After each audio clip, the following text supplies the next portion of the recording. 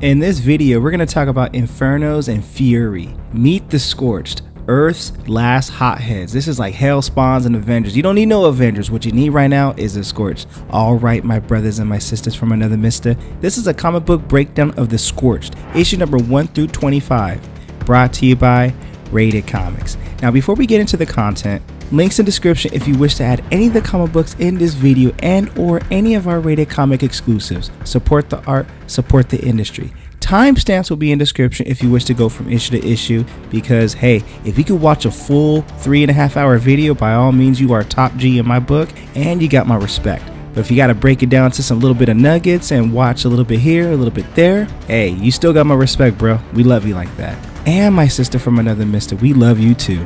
Lastly, if you like the content we're throwing up, you know what to do. Like the video and subscribe to Rated Comics YouTube channel to help us make more content like this.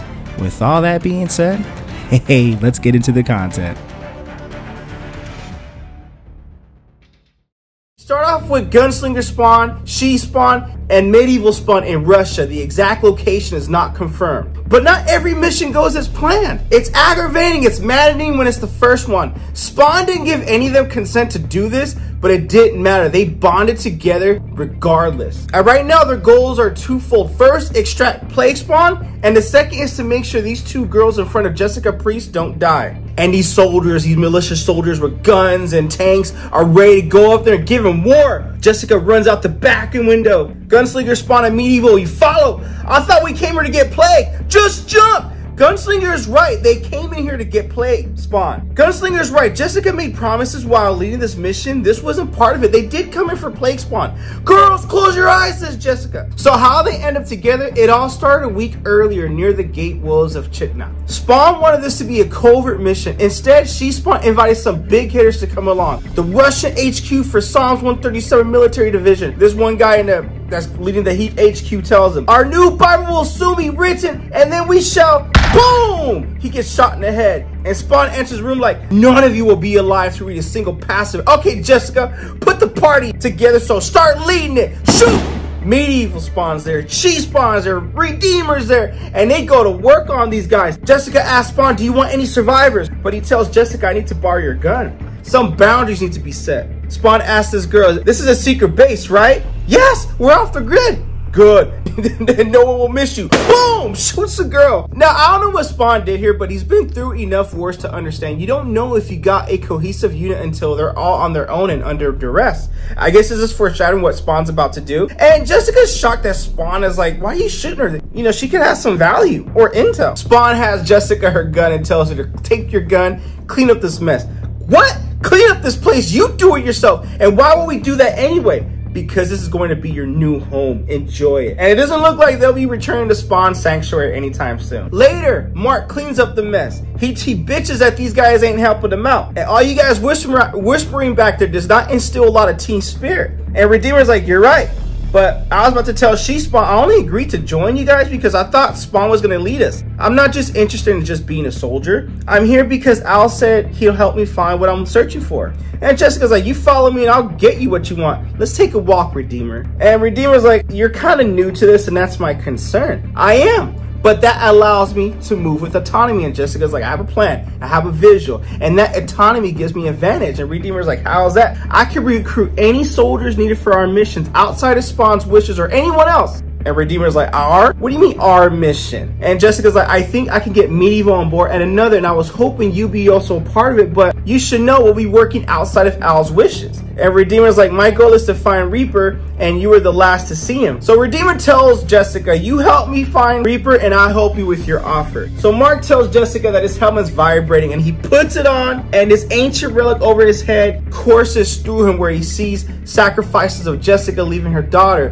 the future of Redeemer for humanity, all these flashbacks just taking place. And the future's foretelling him that enough has been done, there's been enough suffering, and this war needs to stop. That's what we have at stake. Meanwhile, in Wyoming, Gunslinger Spawn is running away from these Locust Rangers, and they've been tracking Gunslinger down for days, inflicting injuries to him with each encounter. Sometimes the Rangers shift their forms, to werewolves where Gunslinger Spawn handles that. Other times they shift to locusts, which they're able to bleed him out, dry him out, and make him weaker. Wanting to send a more direct message, the Locust Rangers send in one of their own. Everyone knows how weak as Spawn you are, Gunslinger. You're weak and bleeding. Give up so we don't have to play these games. Squish, crunch. If they think I'm weak, now's the best time to face me head on. He peers out into the shadow. You've got 10 seconds, said these Locust Rangers. Gunslinger Spawn's like, okay, good. A cruel smile crosses Gunslinger's face. Gunslinger Spawn attacks him.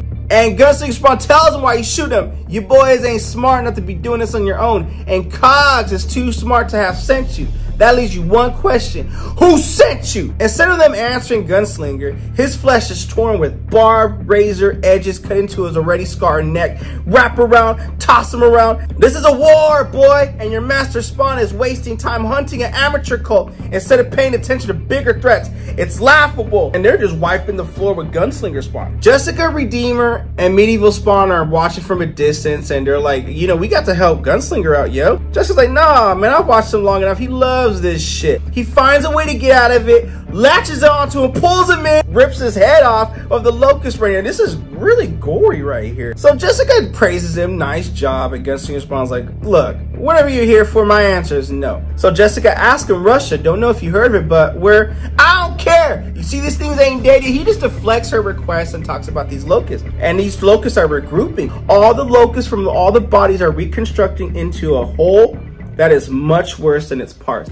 And whatever this, it looks like Omega Spawn Locust version right here. Sin will consume you, will burn you in its flames. So we see Chi Spawn going to work on him. Medieval Spawn lighting them up. Gunslinger Spawn blasting this thing away. And the result of their combined firepower led to this brother's defeat. Medieval Spawn asks, are they dead? They are dead, but we gotta leave a mark. We gotta send a clear message, says Gunslinger Spawn.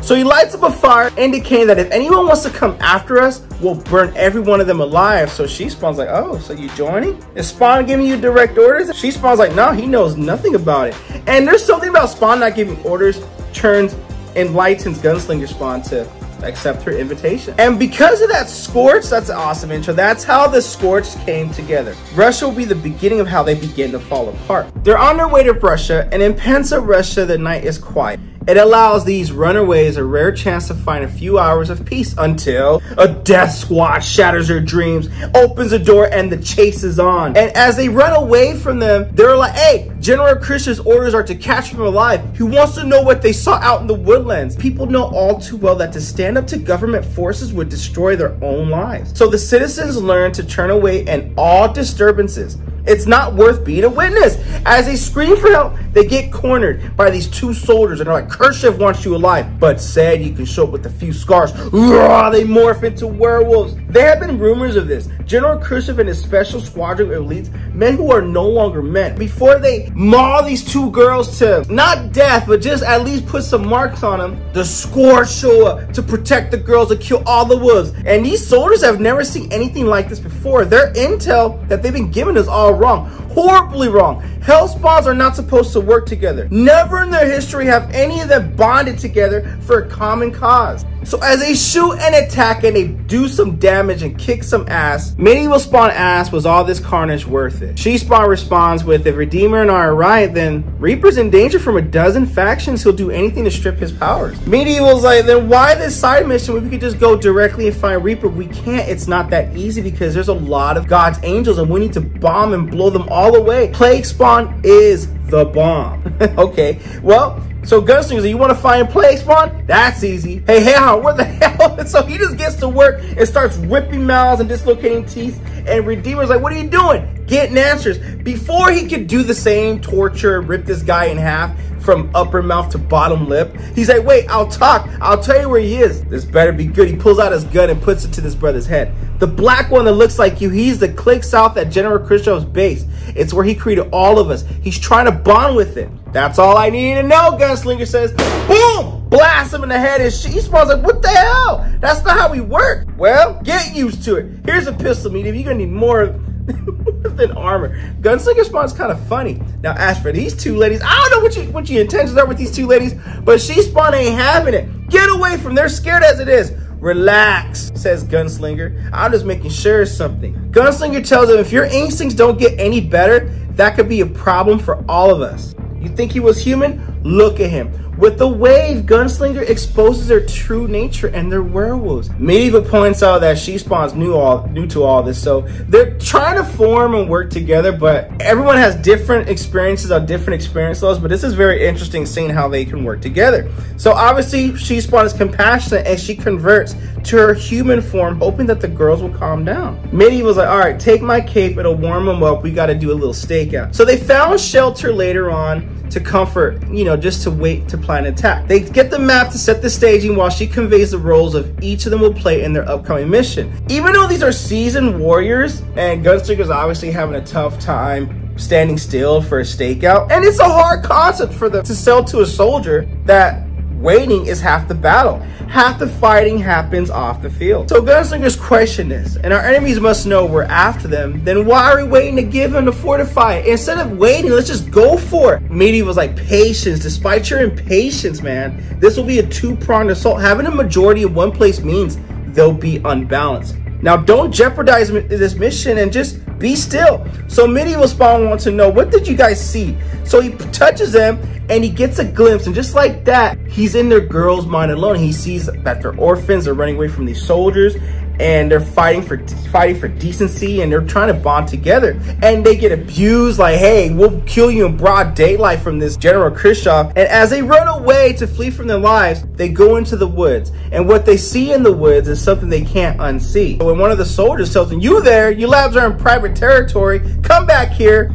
As they run away and he chases them down, something attacks the soldier from behind, and this orphan girl sees it. Lord of Beale, this is an awesome image of Plague Spawn. She saw him and where they had tried to imprison him. What none of them knew was that the thing was the original prototype for Hellspawn's uniform, but it had too many defects. It was supposed to be destroyed. Instead, it survived. You cannot unsee that stuff right there. So Medieval Spawn and Odessa's mind meld suddenly ends. Can you show me where you saw the creature? I think so, she says. Gunslinger's like, hey, something's outside. So Jessica orders Redeemer to go out there and scout and see what that is. As he flies up to the top of the sky to get a scouting report to see what it is, unfortunately what the armored hero sees is something far worse than anything I had prepared for. She-Spawn, if you can hear me, move those girls now or else everyone's going to get slaughtered.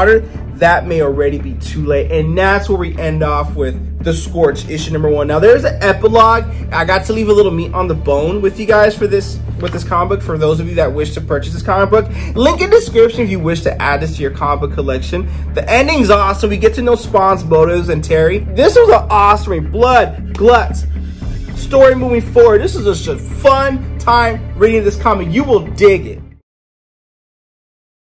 Now we begin this issue with Colonel Khrushchev in the laboratory with Plague Spawn chained up, restricted, can't do nothing. He takes a little bit of his symbiote away from him because Colonel Khrushchev is a man who loves fighting as much as a Hellspawn. Colonel, the perimeter has been breached. And Colonel's like, all right, then we fight them. We've been prepared for this. Remember how powerful you are. Remember how special you become. He's Russian, so I gotta try a little Russian. Because of this, we've all become gods. He injects himself with the symbiote from Plague Spawn, not knowing what the hell he's doing. And then again, he kind of does, but he's using himself as a guinea pig in this matter. And he puts Plague into his own bloodstream, hoping to become as much of a monster as those that he fights. Colonel Khrushchev is like, those who can transform now. But they broke in through our second wave. What are orders? Find the girls and kill them. They know too much. Their information can't get out. It's time to deliver them a war, says Colonel. Deploy all guerrilla battalions. And this is an all hell breaking loose. Medieval Spawn, She-Spawn, Redeemer. They're just going to work. Now, the problem with that strategy is some of these heroes have been through dozens of wars against some of the great tactical minds in history. Their skills honed over many centuries. So when faced with this new onslaught, they fight with an attitude that screams, bring that shit on. Actually, I added that word in there myself. It just felt appropriate. Look in the sky. One of the girls says, it's a raven. Ravens are birds of death from old Russian stories said to have often flown over fields searching for carrion. So this raven is built to steal and takes out one of the girls, Odessa. Natasha's the lone survivor. They have to keep these girls alive because of what they saw with the Russian base in issue #1. Feel free to check that out if you haven't. Medieval Spawn's like, the girl! Gunslinger Spawn's like, get to her! I'll take care of the last few. They shot her! What the heck? The calm down, so that all stuff is going loose. And meanwhile, you see this red light pointing to his neck. Boom! The sniper bullets come from the woods. It's a necro bullet. Whoever this unknown sniper is, my necro bullet has wounded the first hell spawn. Go to the tree line, says she spawn. Gunslinger spawn gets shot. Take out target number 2, lock it on a 3rd. Before he can release the trigger on she spawn, reinforcements by the way of Spawn come in here, which unexpectedly he punches his fist through his head. You go, Spawn. Spawn tells she spawn, in the woods, find her, I'm heading east. I think they see us already. Jessica over here, says Terry. All things are going loose. Everything's going on. Pandemonium ensuing. This is a hell of an issue right here. Meanwhile, she spawn sees Redeemer is not doing too well. None of his evasive maneuvers seem to be working to try to evade the Raven. So she spawn takes the launcher, aims, and he's like, oh, I got you now, sucker. But guess what? One of the wolves goes in from behind her. Boom! If she can't get a shooting while she launches, she's freaking pissed. Break some bones and said, boom! Get off of me. You know who I am. I'm she spawn, damn it. And she learned during all her wet work missions. Why you say wet? And also, there's always a way to get a shoot off. So she kicks the wolf in the face, shoots the rocket launcher, boom, explosion, hits the Raven. Now the Black Flag gang is in trouble led by Colonel Khrushchev. The Black Flag knows the rage flowing in these hell spawns from having their loved ones erased will be unleashed by full force, and none of them will want to be in the battle. In fact, most don't even want to be here on Earth right now, not in this timeline, but each bids their own time until they find an opportunity to change their current fates. Now, so they go to work, kill these wolves, and they're just going ham. Gunslinger Spawn's like, all right, Spawn, no one left to maim, so you can crawl back to your little hideout now. Spawn's like, man, relax. Those are just distractions. Something else is about to happen. In this case, Khrushchev Plague will sacrifice whatever he needs to achieve his mission, even if it means sacrificing his own. The true mission of the Black Flag is much more sinister. Their true goal is to identify weaponry, biological, nuclear, or supernatural. When they discovered the Plague Spawn symbiote prototype, it was the perfect disease because that weapon could be better. And the thing with this disease, it wants to infect, and he starts impaling his own. Spawn uses his cloak to shield himself for it, and Natasha freaks out because that's the thing she saw in the woods. It's that thing again. Terry, grab her. Khrushchev talks to Spawn in Plague Spawn form. When I was younger, your head had a very high price, one that I wanted to collect. Through Afghanistan, the Ukraine, Serbia, I murdered dozens of Americans trying to find you. But like this traitor in my own army, I hope to make you suffer before snuffing you out. And when I found out what you become, that's when I began testing on myself. Spawn attempts to delay something, hoping for reinforcements. And reinforcements he got. Medieval Spawn comes in, cuts off one of his symbiote limbs, buys him some time with them. What they did was called a pincer attack. You know, they attack from every flank, then wait as you hold your greatest strength for the full head-on assault. Medieval Spawn says, you killed that girl who had no way of standing up to you. Sacrifice your own man. Where's your honor? Impales him again. Gunslinger's like, let me have some of this fun too. I'll skin his dog symbiote from him. If not, he'll just bleed to death. The Scorched team leaves Gunslinger to do his thing. They're looking for something else, so they leave. Jessica is like, hey, Spawn, glad you joined the party. What changed your mind? It's simple. You need me. That right. You think we can't handle this ourselves? You can't. Whatever. Someone had files on these girls, and we need to know why. And Jessica's like, there's a boy. Sergi, the same files with the Natasha and Odessa says they were all orphans. Minnie was like, why does that matter? Because it matters because the American who adopted them, Khrushchev, thought he was trying to steal their secrets. About Plague? I think so, but even they had info, what were they going to do with it anyway? Sell it? Who cares if the girls saw something? What were they couldn't possibly sell it, right? So Spawn found his soldier, was like, all right, well, let me get some answers from the guy. You're going to tell me everything. And Spawn uses telepathic powers, and the soldier tells him. There were 4 of them, Natasha, Odessa, Sergei, and the old man from America. He scouted orphanages looking for kids to exploit and train, hoping he'd eventually control Plague for his own purposes. He wanted humans to have the power, not hell. Then humans would reign again. Khrushchev wanted the same thing so he could get rid of all of you. But if he couldn't, then they would. Who the hell are they, says Spawn. Meanwhile, back in the thick woods, Terry's chasing down Natasha as she's burning up from whatever it is. I believe it's being exposed to Plague Spawn or something, I don't know. Terry's like, you need to stop. No, I can't stop. They'll blame me. They'll say it was all my fault. Who's gonna blame me? Sergei and the old man. They run for another quarter mile before she collapsed. Terry tries to keep her alive. He gets cracked from behind. Who the hell could this be? Unfortunate for you, dear friend. Natasha has already said too much. It's Soul Crusher from one of the previous issues. I'll put the text below because I can't remember the issue right now. 321, 319, 320, something. The secrets we've been keeping are not for the world to know. You should have joined us instead of resisting us, because whoever sides with heaven or hell will always be my mortal enemies. And that's where we end this issue. Personally, I love Scorched issue number 1 as it was an introduction, but you get plenty of action how the team formed together. Scorched issue number 2 definitely ups the ante. We get a full-out war. What's all about? I had a hell of a gangster time reading this. Link in description if you wish to add this comic book to your comic book collection.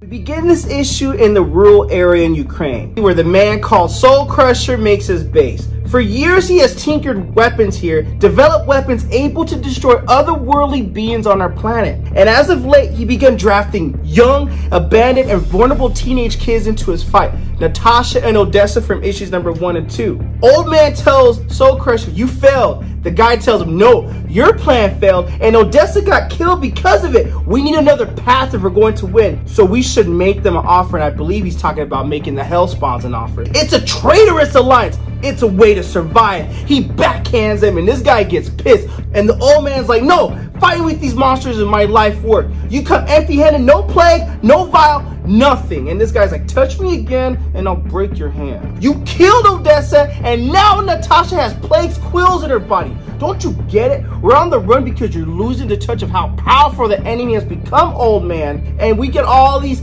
pictures and portraits of these flashbacks telling the story. Spawn hasn't stood idle by doing nothing. He's recruiting, building an army, doing things you used to do, old man. Every night you told us, you trained us how to prepare against the forces of good and evil. Well, they're here. All those monsters you talked about, they mobilized. You said you free us from their influence. That was your goal. And the guy's like, "That is still my goal. It's why we let you experiment on us, because we still want to earth free from angels and demons. Well, now I know what I must do." Old man's like, you don't have the will to do what needs to be done. And Soul Crusher's like, "You're wrong. I learned for the best." Sergey! Oh, so that's his real name. That's right. It is his real name. Sergey! That's Soul Crusher. And he burns the old man alive. And he has his map, this GPS, and he's like, "We need help, Natasha. Go get what's inside of you out, or find a way to use it." Thus setting Natasha and Sergey on a collision course with those they may need to join or they may need to destroy, which is the Scorched. And they're on the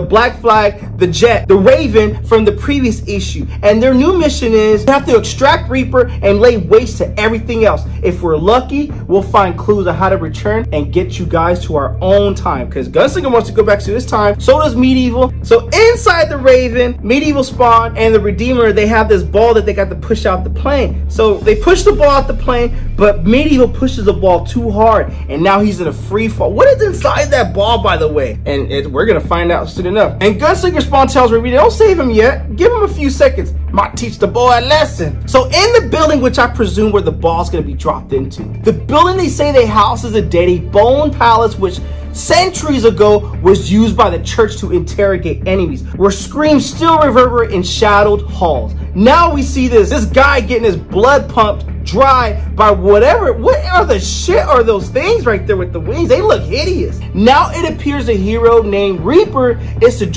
they're pumping his blood dry. They're pumping his blood dry. The body, I don't know what the hell those are. This body courses with anti-spawn blood. Drain all of it. All of it must be removed. Keep him awake. Don't allow him to go into shock. The buyer is using it for fuel. He can't have it tainted. If we keep it pure, the dead zones will finally be open and we can return to our Heavenly Father. Oh, so these are angels that are starved. No God to sustain them, so they lost their once glorious beauty. Reaper's heart suddenly stops, and with its mind spirals away, and we go into a flashback, I presume, where he wakes up. "Where am I?" And she Spawn's like, "In Japan, of course, on a mission with me. Remember? We found what we needed. The Spawn called me back. You said you can handle the rest," says she Spawn. "Why? Why did you lie, Eddie?" He noticed it. He tells himself he should have heard, and this is a callback to Spawn issue number 309, but he allowed himself to give in to his instincts. It was a fleeting moment of admiration for She-Spawn's physical beauty. Is that She-Spawn right there? Oh gosh, hail to the dog. Second is that by acting like that, a human distracting him, making him forget why they had come to Japan in the first place. I was just gonna wonder, why were you in Japan? And because he acted like a normal person, he is now a prisoner. Debris falls into his eye instead of a needle. Reaper, snapping Reaper back to the present. A crack in the roof breaks open, the roof splits, in comes Medieval Spawn. You cut into my body centuries ago. Tell God he'll not touch another one of us. And I'm not sure they're gonna give a damn if Reaper dies or not. So the bomb drops in and it opens up. And the angels that look hideous are like, your weapon has failed you. Red, menacing eyes sissing open. No. Instead, it's about to reveal something much worse than explosion. Now, the angels' appendages begin to contort and twist. They turn into guns, and they start blasting away at Plague Spawn. The real reason why the heroes went to Russia. He's a machine of murder and death that the Scorched hunted, captured, and now unleashed upon God's agents. The firepower they unleashed upon him, it's useless against him. Plague Spawn has no logic, no reason, just devastation. So Jessica's commanding Redeemer and the gang to keep going for these guys are your specialty. Lead the way. Without God, these angels are cowards because they lost their beauty and they're weak. Where's the boy, says Medieval Spawn. Where's Reaper? There, by Plague. And Plague is just overlooking Reaper, and dude, this guy looks like he's about to do something. But Plague is like, with no other angels alive, the creature, Plague Spawn, still needs a new host. Reaper's just another angel to him. So they get ready to withdraw their gun and they get ready to kill him. But like all diseases, Plague needs a body to spread its sickness, a body to build off of, a body to kill while making itself stronger. And before they can unleash fire, Plague Spawn goes to work on Redeemer. And Pie Face's Gunslinger Spawn. Medieval Spawn tries to go in, and they're fighting carefully, and just as I kill it before it bonds to Reaper. Eddie must live. Redeemer knows that the fact is vital to everyone standing in this room, for he has a sense of what is to come. For Reaper has a destiny to save the lives of those Redeemer cannot. But first, Eddie Frank has to live. A blast goes in, therefore demobilizing Plague Spawn. Miraculously, Plague Spawn is suddenly dropped to his knees and stunned unconscious before he gets 10 feet. So this brother was growing. This is some insane power. So Natasha tells him, along with Soul Crusher, listen, my boss has an offer he wants to make. And Soul Crusher's like, I don't know. They can't get past their arrogance. Gunster's like, that's right. We're not interested in your damn offer. And She-Spawn's like, I don't bargain with a gun pointed at me. So Natasha's like, you're wrong. That thing he shot, it's in me. It's Quills. They're changing me, and he can help because he's not the man you met before. So he removes his mask and he introduces himself. My name is Sergi, the original Soul Crusher, who worked with Black Flag trying to extract your symbiotes from you, thinking you were Earth's enemies, not those you fight. And Gunster's like, man, we're wasting our time with this bull jive. She-Spawn wants to hear him out. The other Soul Crusher, for years he trained us. We heard him talk all about you. Heard the partners he had deals with he made. You're right. They want to destroy you. We don't. We rather give you what you want instead. Instead of fighting, why don't we help each other get what we want? Because others are building machines to open the dead zones, I believe they'll actually blow up the planet instead, says Sergi. So what's your offer? Sergi's like, help me save Natasha, and I'll make it so no one else is ever a victim of this vileness again. And you get to leave here, go back to your real homes, your families where people are missing you, where they need you. Leave Earth to the humans. Let us control our own destinies, devoid of heaven or hell's interference. And everyone wants to go back, and this appeals to everyone. So Sergi's like, questions? Lots. But one for now. How were you able to take out Plague Spawn so easily? Well, I'll tell you. Because that's not Plague Spawn. If it were, we all be dead. And that's where we end this issue of The Scorched, issue number 3. Oh God, mystery, but I love the story moving forward. And personally, I enjoy the fact that Spawn is not in this issue, at least not yet. Though I would love to see a crossover with Hunt. I love how it highlights these guys coming together and what they all want, and She-Spawn taking command. I think this is a really awesome read. Link in description if you want to add this comic book to your comic book collection. In this issue with the machine looking whatever it is, with the tube and the blood of Plague Spawn remains. He's taking a sample of that blood, analyzing the data, and the last time the Scorched were seen, they were in the castle of the undead angels near the border. That's where they had Reaper, and those angels that were falling from heaven that looked like hideous shit monsters were just taken his blood, to use his blood to open up the dead zones, and I believe that's where the blood of that plague spawn is at. So now, with their former enemy Soul Crusher, they returned to their base. She Spawn, Gunslinger Spawn, Medieval Spawn. I imagine Spawn's gonna be there too later on. They all returned to their base with Soul Crushers. Soul Crusher told them something. Machines were being made. Machines that were using fuel from Anti-Spawn and the Hellspawn serum. And we see this machine loading up, but we don't know what's gonna go on. They're Sentinel beings coded with one goal: to open the dead zone on their own. Failing to do that, their default is to kill Spawn, the Scorched, every human locked on Earth, and he's locked. Oh, this Sentinel looks mean and vicious, like a Spawn X-Men kind of hybrid, you know? They're called Sin Devourers. No one knows their exact numbers, but each has their own mission. The question is, who built them? Why do they want to leave the Earth? And is there a connection to the Soul Crusher himself? These will all need to be answered very soon. And it turns out this guy's unit number is unit 89, and he's reporting that there's residue for both heaven and hell that were here, and he's going to continue his hunt. In the Scorched headquarters, Spawn is pissed at She Spawn for bringing Soul Crusher back to the headquarters. Everyone is sensing Spawn's rage and they restrain him. And Soul Crusher's like, listen to what I'm saying and stop letting your emotions drive you. We came for a truce, one that'll return these spawns back to where they came from. But you're not going to listen to me. If threats and power is the only thing you understand, then I'll speak your language. And he blasts Spawn to the back with this beam, and Spawn's like, okay, alright, I'm gonna tell you guys something. The moment Soul Crusher opens his mouth, he's lying. He needs to prepare for war, not piss around with his kind. What we gotta do is let's retrieve Reaper and get the hell up out of here. Damn it, Al, he helped against Plague Spawn. We can use the info because Soul Crusher promised them to get them all back into their timeline if he helped them with Natasha, because Natasha is infected with the Plague Spawn symbiote and it's just boiling inside of her, infecting her. So Spawn is like, I'm with your con, Soul Crusher. And he tells the Scorched and tells the other gang it's what they do. They do that, they lie to get what they want. And Gunslinger's like, he really wants to go back to his time. He's like, take your hands off him, boy. You're not in charge. Unlike you, some of us like to get back to our real homes. If he can help with that, I want to hear what he has to say. Now back away. And Spawn's like, all right, Gunslinger, is this what it's going to be? What you going to do? You going to scout me? And the thing with these two Spawns is that there are not just two sides of the same coin. They're actually the same side of the coin. They both have grit, they both have will, and neither of them is about to give an inch, and they go all out with each other. Gunslinger stabs Spawn. Spawn clobbers Gunslinger, and they're fighting each other, and Gunslinger's like, look at you, man, you forgot who the enemy is. And Spawn's like, I haven't forgotten at all. I'm trying to figure who my new ones might be and let the chains rip out. And with that, Spawn lets the chains come out. Spawn puts on a display who to reinforce who the alpha Spawn is, or more like Alpha Dog, and he's wiping the floor with Gunslinger, though he'll find out now that Gunslinger isn't as weak as Spawn's been told. I mean, that's what we've all been told. I thought Gunslinger was the weakest one, but apparently he ain't as weak as you thought he is. And just like that, Gunslinger don't relent. And Spawn's like, you had enough yet, boy? And Jessica's like, dude, calm down, you're out of your mind. What's wrong with you? We don't need this right now.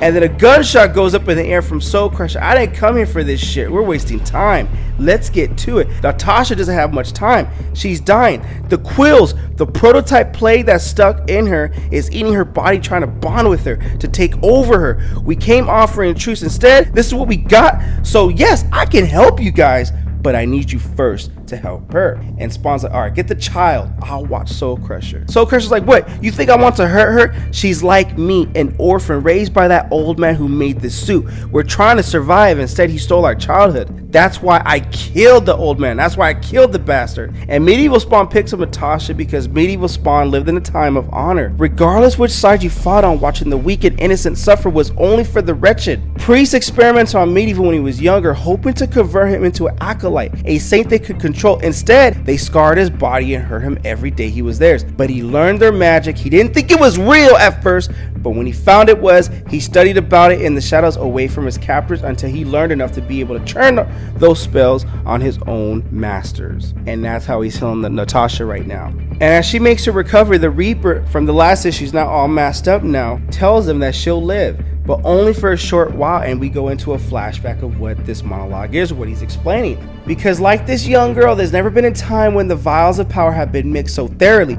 I heard them, the angels, as they experimented on me in the last issue. They talked about an impending civil war about to wash over our planet. A war where prior allegiances will mean nothing, where Spawn will fight Spawn, angels will kill angels, and man will continue to slaughter one another. Some will bow and serve to the new king, leading to war. I wonder if that's a reference to King Spawn and how how they're making him king. But make no mistake, this war is coming. Spawn versus Spawn, says She Spawn. Some of us will become traitors, not some.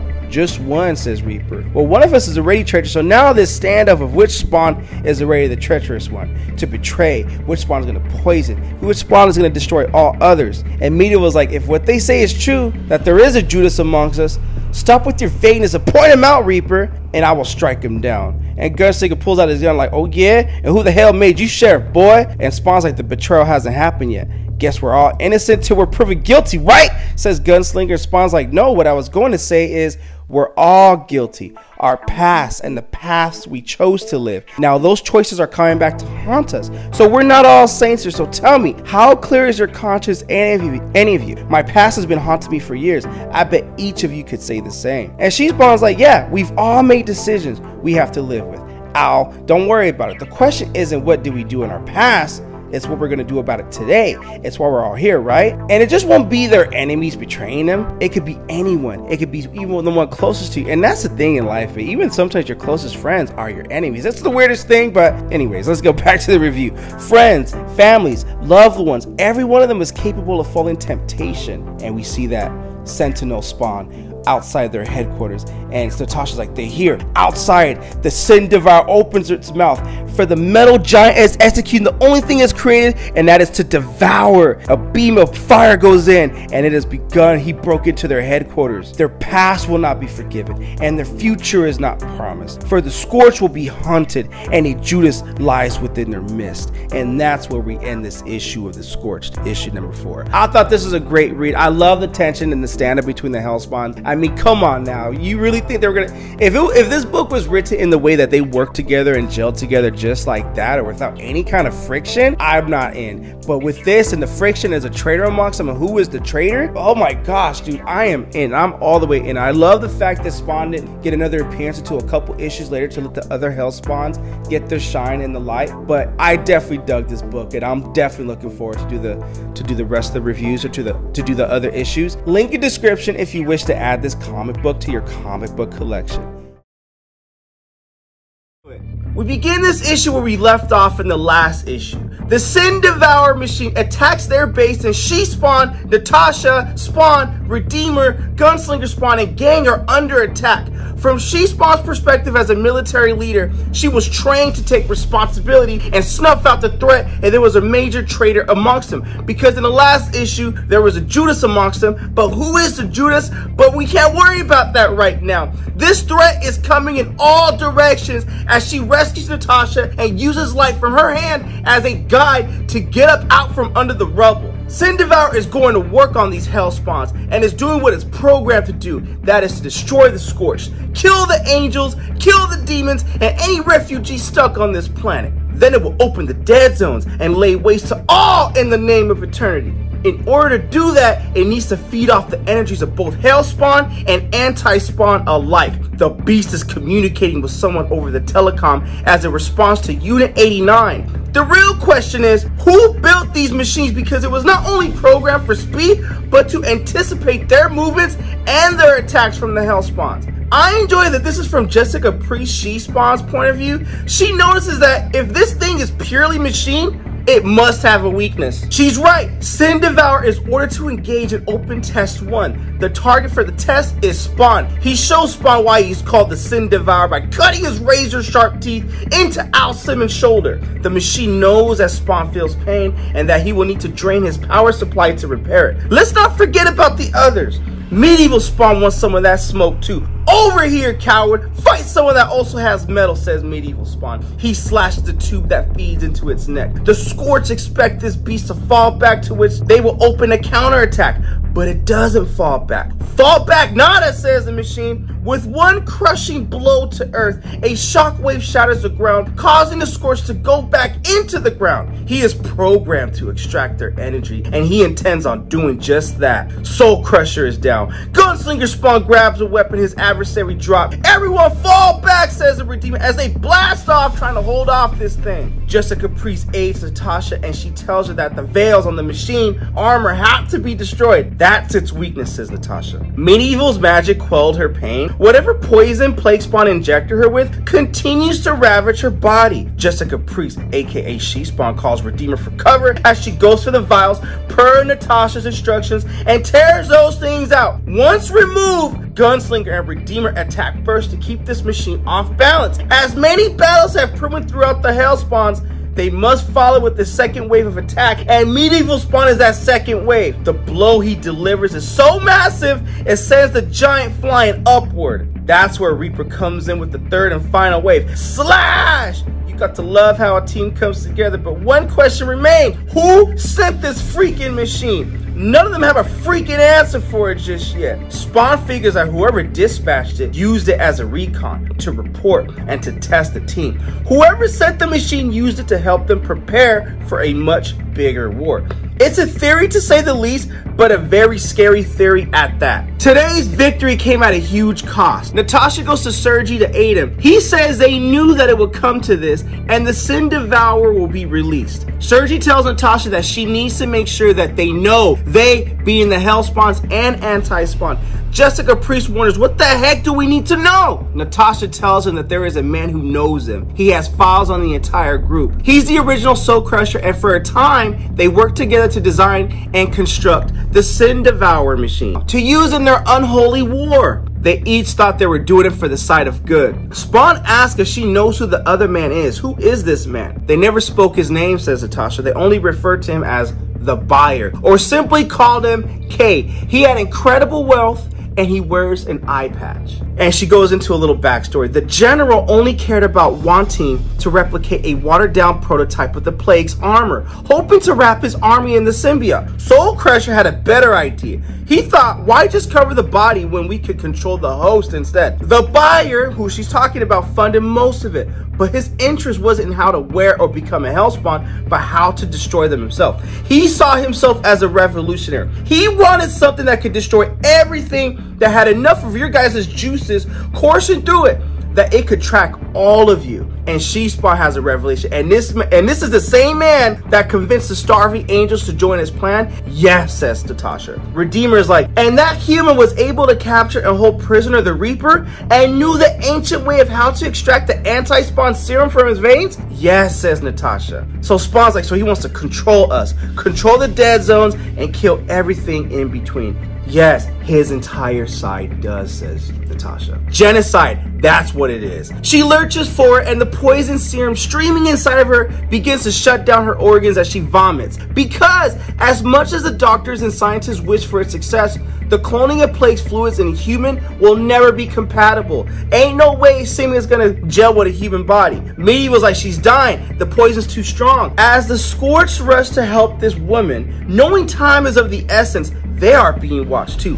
Behind, in the shadows, crawls one of their own breed. That breed is Plague Spawn, the original version, not the Russian replica, not the one that Soul Crusher destroyed earlier. What does this Plague Spawn want? Earlier, Soul Crusher has said if the thing that he shot earlier in the last issue was the real Plague, we'd all be dead right now. That wasn't a hyperbole. And this Plague Spawn knows that its brethren, the other Plague Spawn, it was destroyed by Soul Crusher. He senses it and he feels it. The quills the prototype shot into Natasha are like homing devices, calling the original Plague Spawn to reunite with those pieces stolen from him from the Buyer. Even the animals know who their enemies are. And we end this issue in Romania, Dawn, where this guy wakes up, vampire. He wonders where his men are and why aren't they here? As he scans the room, he doesn't even know where he is. His last memories were of Dubai at a reception for families of wealthy rulers from the country, those he's been partners with for years in oil, textile, and manufacturing industries, where their exploitation of human resources have made all of them obscenely rich. But now he's here, locked inside some strange room, and the answer, someone is brave enough to drug this brother and kidnap him, the king of vampires, to somewhere personal. He gazes onto the streets, he realizes he's been transported 1,000 miles away. Then the faintest drop in the room's temperature tells him he is not alone and someone else is in the room with him. And who is that person? That person is Hunt. And Hunt looks at him like he's got business to discuss. Grab a chair. I've been told you got a confession you like to make about the type of people you associate with. And before you think about lying, I want you to know some of those people poisoned me and I'd like it cured. So here's a choice. Give me what I want. Either way, I'm walking out this room. The question is, will you? And that's where we end this issue of Scorched issue number 5. I think this issue has the right mix of action and story, with the team of hellbound heroes fighting a new enemy and learning new secrets concerning their hellish war. I definitely think this issue is gangster. I am obviously all in on it. I thought it was one of the better Scorched issues in my personal opinion. Not to mention this McFarlane cover that I was holding up. It's pretty super gangster cover to look at too. Before we begin with this issue, we're just going to do a quick summary. A surprise attack by a cybernetic creature called the Sin Devourer sends the team scrambling for answers. Soul Crusher joins the fray to help, but Spawn has his doubts about it. We begin this issue where we left off in the last issue. Hunt came in demanding confessions from Blood, the Vampire King right there. He isn't someone you give orders to. Having played second fiddle to Spawn for so long, you would think Daniel Kilgore would have learned who he can and cannot push against their own will.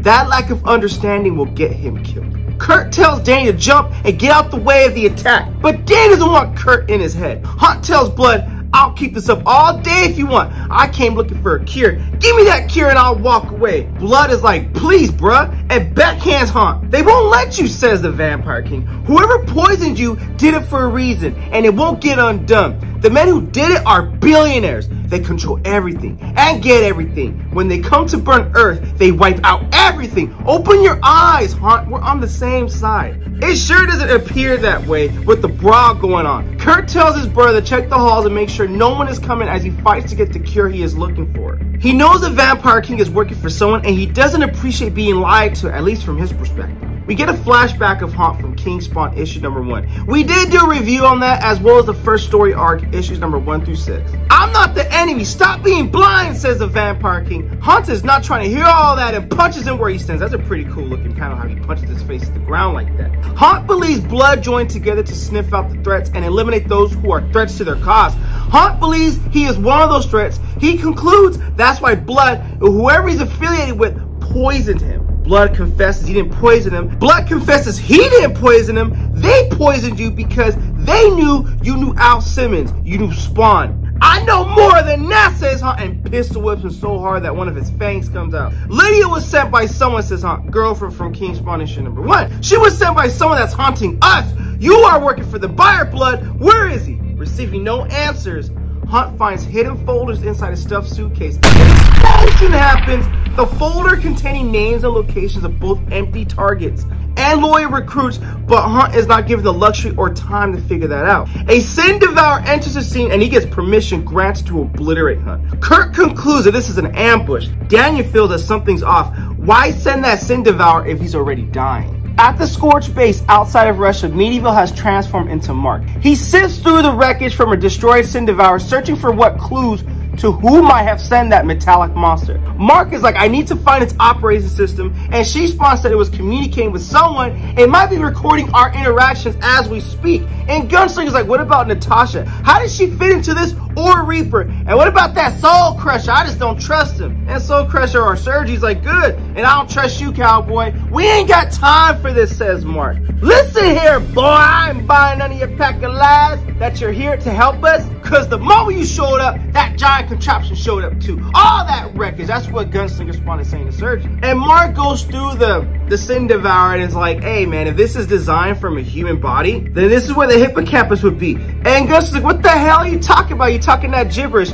It's not gibberish. The hippocampus stores memories. If these things were designed with that in mind, it could be where the black box is. It's memories. Moments later, when Mark gets his leg stuck, he attempts to pull it free, but he learns when he falls back that it's tamper-proof. Spawn has concerns about joining the squad anyway. They're raw, undisciplined, making him wonder if they have any value to him. He only tolerates She-Spawn. Everyone else is a concern to him. She-Spawn's like Medieval and Redeemer went with Reaper and Natasha. You think you can reverse their infection or what? Not our problem, says Spawn. At least it shouldn't be. It's absurd that the rest of you haven't figured it out yet. She-Spawn blasts him just to get his attention, but she doesn't make any impact. Who do you think you are, says Jessica. You're right, there are problems, and one of them is a concern to us. Reaper says we have a traitor amongst us.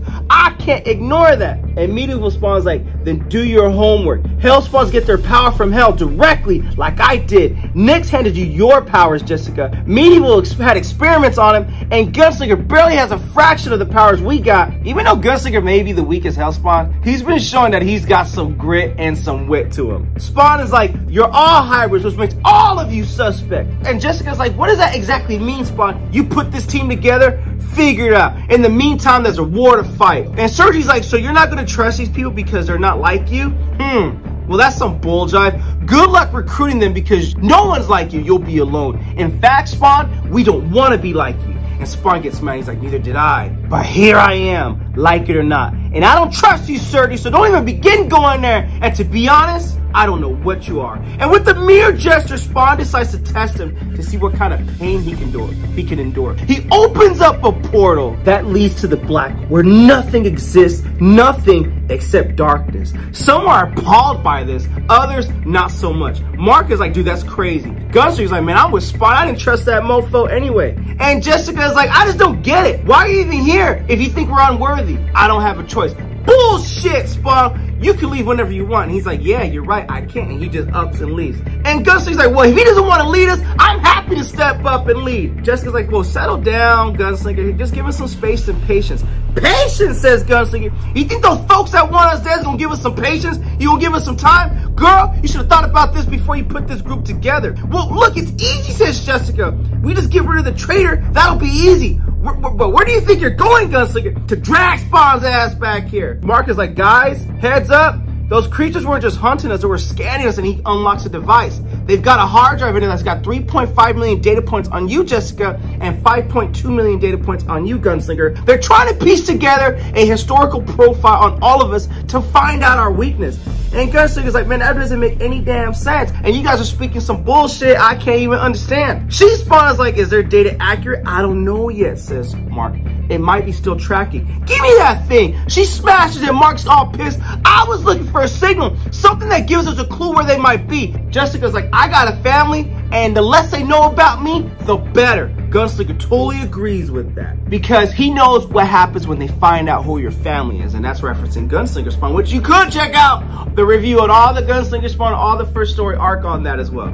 Back in Romania, Hans is getting mollywopped by the Sin Devourer. Sin Devourer's like, I will complete this mission, but Blood, you better not betray the buyer already. And Blood's like, I don't need your help. BS, I got a job to do, and that is to annihilate the target. And that target is Hunt. And the reason why he's pursuing Hunt, because he's the one that's been poisoned. They need to gather what effect it's having on his body before its body gives out. And that data will help them conquer both heaven and hell's warriors. Simply put, Hunt is just collateral damage on this point. And as Sin Devourer lunges out the window, he steps on his chest like, boom, son, tell your mama to save me a plate. And one thing that Blood knows about this sadistic world is not the demons and the angels that Blood fears most, it's the depravity of humans, it's their acts upon their fellow man that has kept them and his vampiric clan hidden in the shadows. Sin Devourer tells Hunt, soon you will be called soon to serve your true nature, where you will leave Spawn and his kind and fight with us. We have your cure,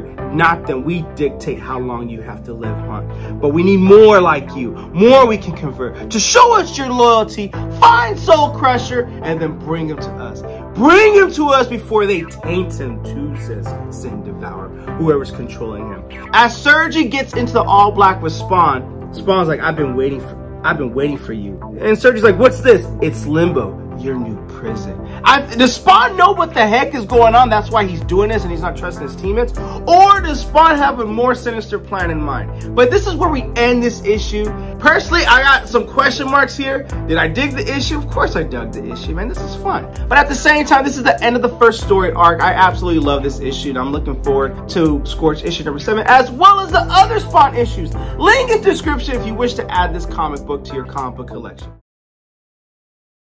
Just a quick reminder of what's going on before we get into this issue. While Hunt is searching for a cure to the poison racing through his body, the vampire lord, known as Blood, offers up a solution, a location. Meanwhile, the Scorched team deal with the aftermath of their battle with the Sin Devourer. So their new goal, or their goal now, is to keep hunting the Sin Devourers so they might soon find their secret financier known as Kay. In her quest to form this team, a small army of those willing to stand at evil's doorstep, Spawn had made each one of them a promise.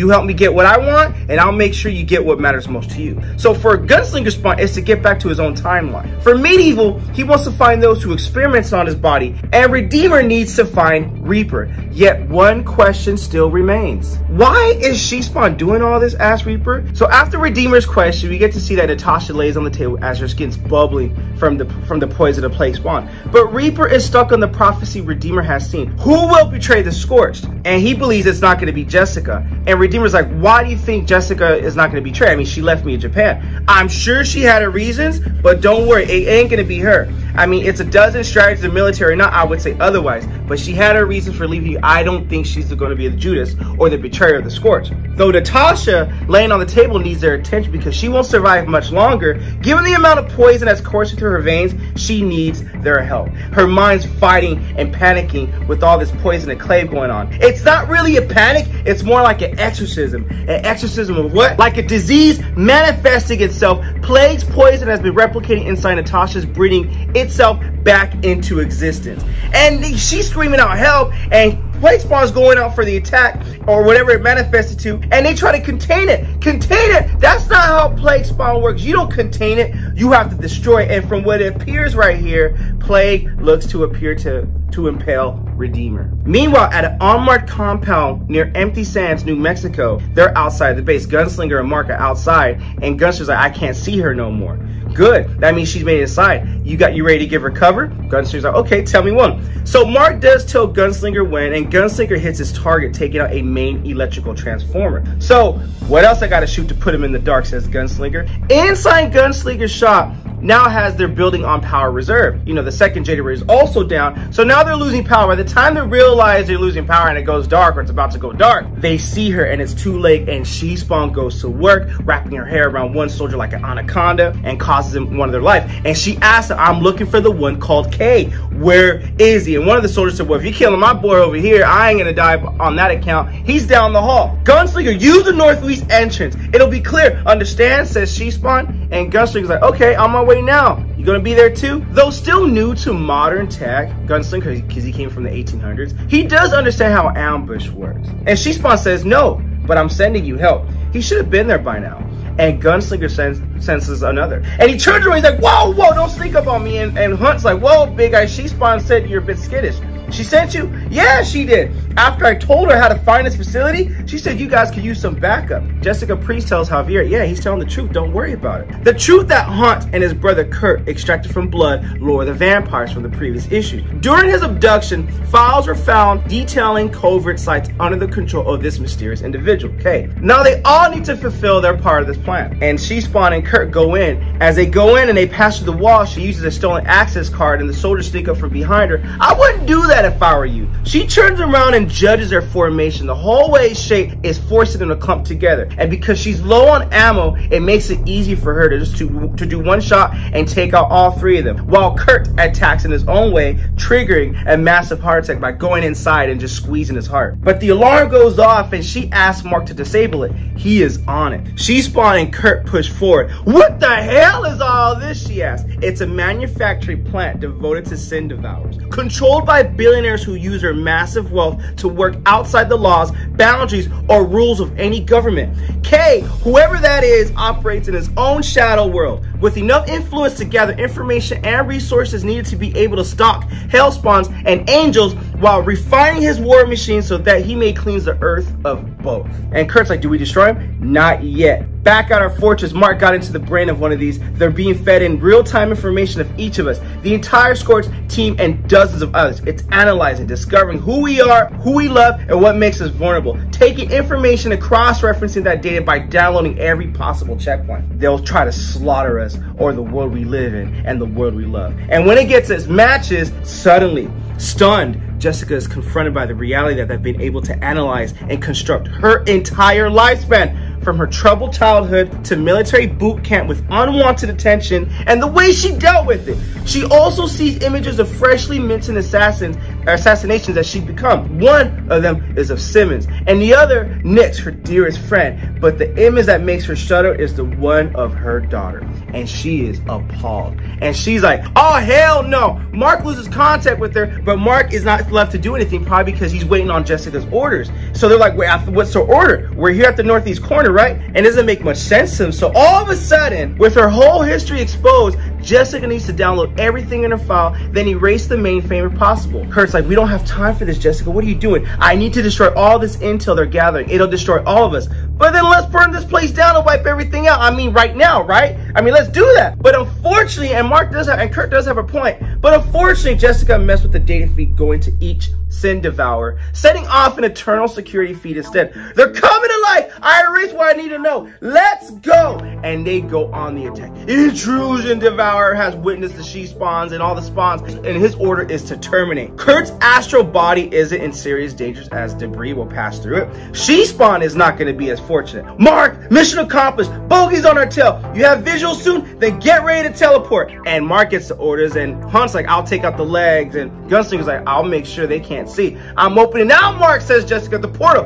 Get in there. Hunt and Gunslinger do their part, but she spawn still needs a few more seconds to be able to make her portal functional for everyone. Her team gives her that. Sin Devourer goes down for the count, and this is playing out very epically. For the moment, the group is safe, but Jessica now wonders about some others, those she hasn't heard back from in too long of a time, Redeemer and Reaper, and she sees what happens to them based on the accounts of Plague Spawn. She put this team together, hoping their numbers would protect one another. Tonight, that's failed. Now, everything's at risk as Plague Spawn takes Natasha, and he is on his way out, looking at him like, what you gonna do about it? And that's where we end this issue. I'm gonna keep my review on this one very nice, short and sweet. I absolutely dug it. This was a definite way to kick off a new story arc, and I'm in on it. I mean, to me, this is probably one of the better series of Scorched issue number 7, if not the best in my personal opinion. Link in description if you wish to add this comic book to your comic book collection. With all that being said, before we get into this issue, I'm just going to summarize the previous issue. Jessica and Hunt's brother, Kurt, have infiltrated a base operated by the mysterious K. While inside, Jessica discovers info that puts the whole team in jeopardy. So we go into this panel with Soul Crusher in this dark void. You know, while she Spawn and her group piece together the actions of the unpredictable symbiote called Plague, a young Ukraine soldier, Soul Crusher, has been abandoned by Spawn into the dark recesses of Limbo. But for what purpose, though? So he knows Simmons can clearly connect to other worlds, so why won't Simmons open up the dead zones? Your kind will survive no matter what, says Soul Crusher. Why are you treating me like this? I told you I help. Something then catches Soul Crusher's attention. A small light, followed by the sound of voices growing louder. And they come from ghosts, and it's Natasha, Gunslinger, Spawn, all talk about they have to find Natasha because Soul Crusher was hunting them. And they're betting that the girl was just bait. That's all she was. Now it's going to cost her her life. Soul Crusher's not liking how this is played out. They spent their childhood together, brainwashed by the original Soul Crusher, finally escaping the orphanage that imprisoned them. In Russia, they had to make another escape from the soldiers that chased them. He promised her freedom, freeing her from all their suffering. And Spawn emerges. You thought that would be easy, Sergi? And he's like, no, I knew who my enemies were and who I could be trusted. But Spawn's like, nah, brother, you're more naive than I thought. You're owed nothing. This is war. You make mistakes, it'll cost you every time. And you'll put people you love in danger. You want to destroy your enemies? Stop making others like Natasha easy targets. He shoots at Spawn, and it ain't doing nothing to him. You burnt your father alive, said Spawn. What do you think would happen next? He wasn't my father, said Sergi. Well, his money, his power, people like him always have others that'll pick up right after him. So you didn't do anything. Spawn shoved Sergi under the black waters of the Limbo's abyss. You want to breathe the air, real soldiers? Act like one. I can't afford imposters, says Spawn. You want to join us? Stop doubting, stop questioning, and just follow orders. It's time to learn if you'll ever be a real soldier. So he's like, what is this? Is this a test? The hell Spawn has left. And you know what? The boy is lost. Who's there? As he's just stuck in this darkness of Limbo, Spawn just looking at him. Meanwhile, deep in the Carpathian Mountains between Russia and Ukraine, a transformation of flesh and spirit is already far underway with Natasha. The poison coursing through her veins by a byproduct of Plague's quills stabbing her body 1,000 times. Now that she's been stabbed and morphed, I don't know if she's fully merged or bonded with the symbiote, it Plague is hungry. Plague needed a host, someone to meld with, and energy to feed off of. When it completes its transformation, Plague has a being that it can communicate with. I can take your sickness. You know, the phrase. So after the transformation completes, I'm not sure if it's fully bonded with the symbiote yet. Plague is like, I can take your sickness. I can make you whole again. That phrase, whole again, it's the secret to every Hellspawn, as all of them are missing a piece of a fragment of their soul, lost during their journeying into hell. Plague intends to find that hole. Natasha lost her lover to this war, becoming collateral damage when he attempted to steal Plague from Colonel Khrushchev. And that's going back to issue number 1 and 2. Her friend Odessa died too. Plague wants to evolve Natasha, wants to improve her. And like every Hellspawn before that evolution comes with the insatiable need, the hunger for revenge. Below, the war of motor barrels across the desert floor. Now we go back into this panel where Spawn, Haunt, and Gunslinger are riding along the way on a search and rescue mission for Natasha. Back in the lab though, or whatnot, Redeemer and Reaper's obviously, impaled and hurt. And these teammates took severe damage in the previous issue. Reaper calls out for Spawn. What? No, don't worry about Spawn, says one of them. No, Redeemer's talking. That's not what he wants. What he's saying is, we cannot trust Spawn. That's his tone right there. So is Spawn possibly the Judas that they were talking about? So back on the ride with Spawn and Kurt, or Haunt, we have to find Soul Crusher, save ourselves. That's what Sin Devourer says Kurt to Haunt. Whether that's true, time will tell. But for now, fighting and poisoning himself, that's what he wants to cure, is his own poison. He'll determine if that truth is true or if it's BS or whatnot. Meanwhile, this spiked up Plague symbiote attacks her tires, and they won't be granted that time because now it's time to get down with the get down. And Kurt was right. Natasha is crucial to their survival, unfortunately. But whether she's the Judas or not, that is to be determined. A cunning, cruel animal who laid in wait, knowing the Scorched would move in packs. Leave her alone, says Natasha, or I'll wipe you, I swear. A sound like a nail dragging across a chalkboard builds in intensity, becoming what can only be identified as laughter as Natasha in Spawn Plague form. I don't know why I said Spawn Plague form, it just sounds cool, but it's actually Plague Spawn form. He murders and looks at her like in a menacing, imposing manner. Team, says Spawn, it hasn't bonded yet. Spawn knows if Plague Bond does bond to Natasha, they'll lose Natasha. So how do you kill a creature but not the girl? Their only hope is to strip off the symbiote before it rends them all apart. And each second it fights them, it's more of a chance they're gonna lose their lives to this battle right here. So they have to act fast. And Plague Spawn has the upper hand on this battle, as we can see. Haunt is like, keep it occupied. I have an idea. Haunt's endgame is simple. Get near the symbiote, then start acting exactly like a Plague himself. He grows claws, spikes, wants to shred the monster to its core. After that, he intends to grab Natasha and find where they've hidden Soul Crusher. You cocky bitch, he says, hoping the kid might know a cure for what's killing Haunt with each passing heartbeat. There's a fine line between being cocky and being confident, right? Right now, Plague is displaying both. Haunt passes through Hell's rejected symbiote like the beast skin in translucent water. If Malboja had known what this monster would be capable of, Hell's lore would have never discarded it into the flames of Hades like a piece of disposable trash. Damn, I thought this Plague Spawn was more like Plague Spawn, but not elemental, where you could just transport Haunt into a portal though, you know? Though, perhaps it was best he did, because this Hellspawn symbiote would have killed its lord before Al Simmons ever did. And that's true, Al Simmons did kill Malboja by decapitating his head. So no, it's operating more like a virus, spreading and replicating wherever it can. Haunt thought it was more feral, but it's acting like an elemental. Is it trying to affect us, says Haunt. Yes, it is. And if it's to be stopped, it has to be stopped now. So Gunslinger unloads some necro dip bullets that have some effect. And it's not going to put it down for the count permanently, but whatever the science of it behind it may be, Gunslinger knows when its necro bullets come into contact with this black necro being that the combo appears to be quite painful. Painful enough to bring it momentarily down to its knees. It's not dead, it's just getting a second wind. But Gunslinger's like, yeah, but it's still feeding on that girl, so I've got to get that skin off her now by flaying this son of a bitch. So I was like, whoa, chill, like, where's your chill at, bro? Like, you crazy? You can't cut the skin off, you killed the girl, won't you? Suddenly, behind him, a loud crashes. Deafens everything. Everyone get ready as looks like these sentinels come up from behind like the Hellspawn tentacles, and Doomsday Squad has arrived. The Sin Devourers, recently awoken by Spawn, who now all know is Jessica Priest, and they know her weakness, you know? They know what drives her. They know who is close to her. So unless the Scorched find the way to somehow destroy every last one of these metallic giants, even a single one of them will continue bringing Jessica's past to light, making sure she'll never have another peaceful sleep for the rest of her life.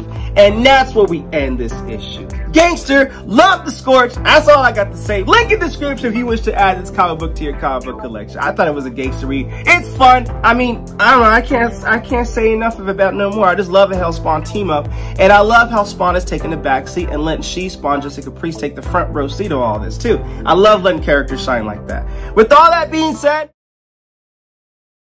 we begin this issue with Mark holding a medieval helmet. He knows he's holding history in his hands. He knows whoever war in the past has been warring against evil for centuries.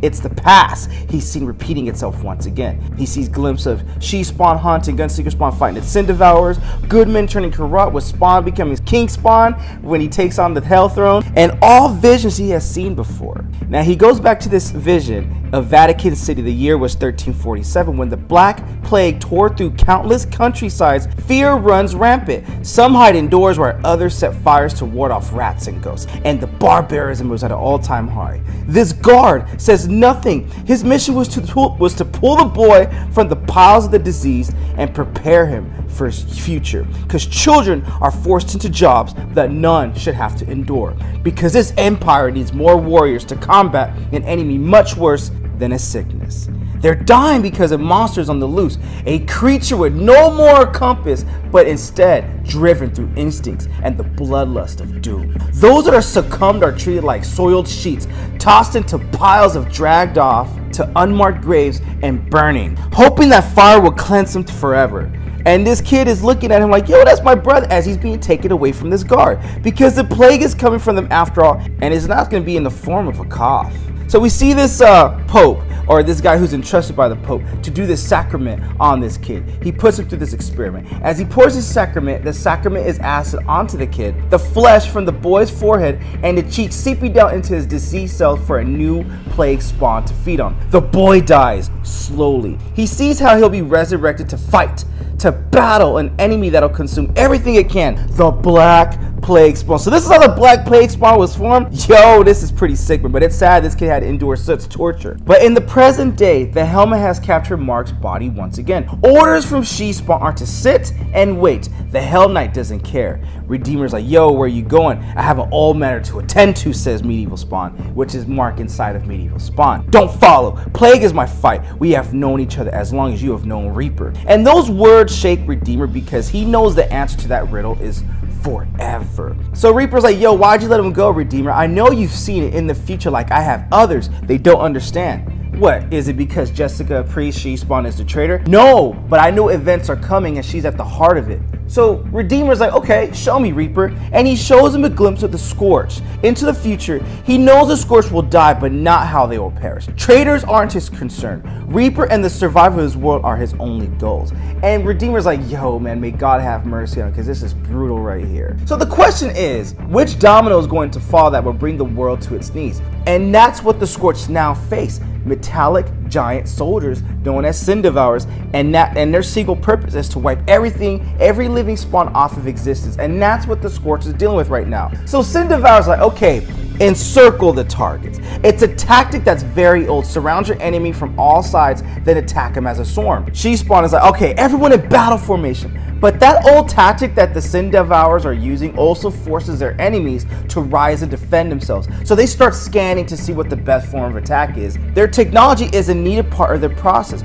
but it comes with a cost, and that cost is time. Enough time for the heroes to analyze the situation too. So while the Sin Devourers are scanning Spawn, Hunt, and Kilgore and Gunslinger Spawn, which they found no matches on, Spawn's already got a battle formation through experience what they're gonna do. So Sin Devourers, okay, terminate all except for Gunslinger, and they let out a blast and go to work. And Kurt is like, yo, I'm going in for the kill. It's the armor. I'll kill it from the inside. And the Sin Devourers like, don't you see what we are? We've been built to destroy each and every one of you. Though most spawns were born in hell, one of them was rejected. A spawn who itself is built of sickness and destruction. The one who has patient zero.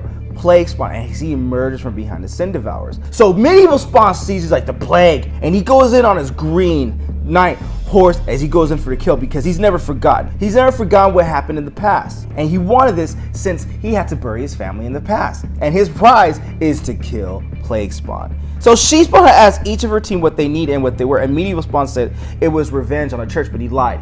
He wanted Plague Spawn. That's why he joined the group. Now we get this flashback of the boy after he got the acid put on it. He had to be put through this torturous test to kill his brother, to kill his sibling, and inside his brother, the real Plague Spawn emerged, and he had to kill him too. And it's just a brutal, crazy, sad story right here, man. But I'm gonna get into the meat of this book when Medieval Spawn goes in. And some of the Scorched teams offered to help Medieval Spawn, but he refused their help. He doesn't want their help. He doesn't want anyone's help because the beast can best be drawn out if he faces it alone. And keep in mind that beast is Plague Spawn. His allies will need to deal with the Sin Devourers himself, as his focus is strictly upon Plague Spawn. So he charges in. He's tunnel vision on Plague Spawn, and that ass is his. At least so it seems. And so they all watch the Sin Devourers, She-Spawn, Gunslinger Spawn, Haunt, momentarily engrossed by Medieval's charge. And he goes to the Sin Devourer, and Plague Spawn's looking at Medieval Spawn like, yo, man, you coming at me strong, brother, with that thunder. And the Death Horde pushed its own limits to the enemy that's revealed in suffering of humans for hundreds of years.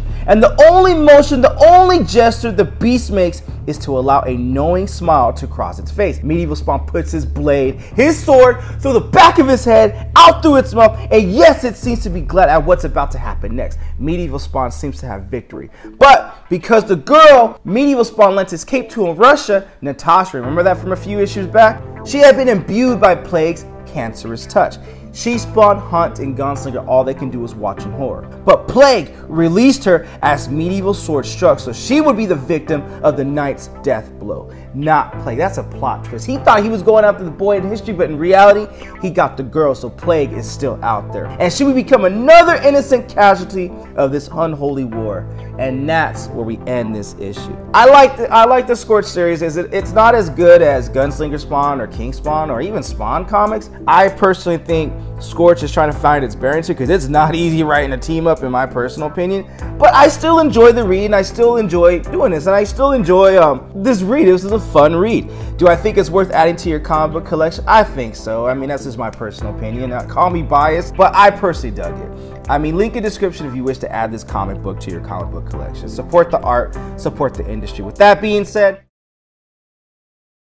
now I'm just going to go back and summarize previously what happened. As the battle with the Sin Devourers rages on, the history between the Medieval Spawn and the Plague is revealed to be a lot older than the team realized, exposing Medieval Spawn's true reasons for joining the team. Now, as this war is being played out, it's controlled by many competing architects. This one has mastered alchemy, and he'll subvert those that'll get in his way. He's not wanting to turn metals into gold. That would just be pointless. What he wants is transformation, turning bodies into his Sin Devourers, creatures powerful enough to destroy everything he hates. And what he hates are the spawns, the Hell Spawns. Jessica Priest, Haunt, and Gunslinger Spawn are all subjects to his torture right now. He knows his science won't replace their power of religion, but he can meld with it. Then the gods and the monsters contaminating the earth can be purged from the existence. Their exile will finally allow the human race to live their lives free from interference and their persuasions. Now we see, obviously, all three of them getting tortured: Gunslinger Spawn, Haunt, and Jessica Priest. And this Sin Devourer, this lab rat, or this lab hell spot, what you want to call it, talks about commencing liquid dissection, begin autopsy to affirm their chemical construct.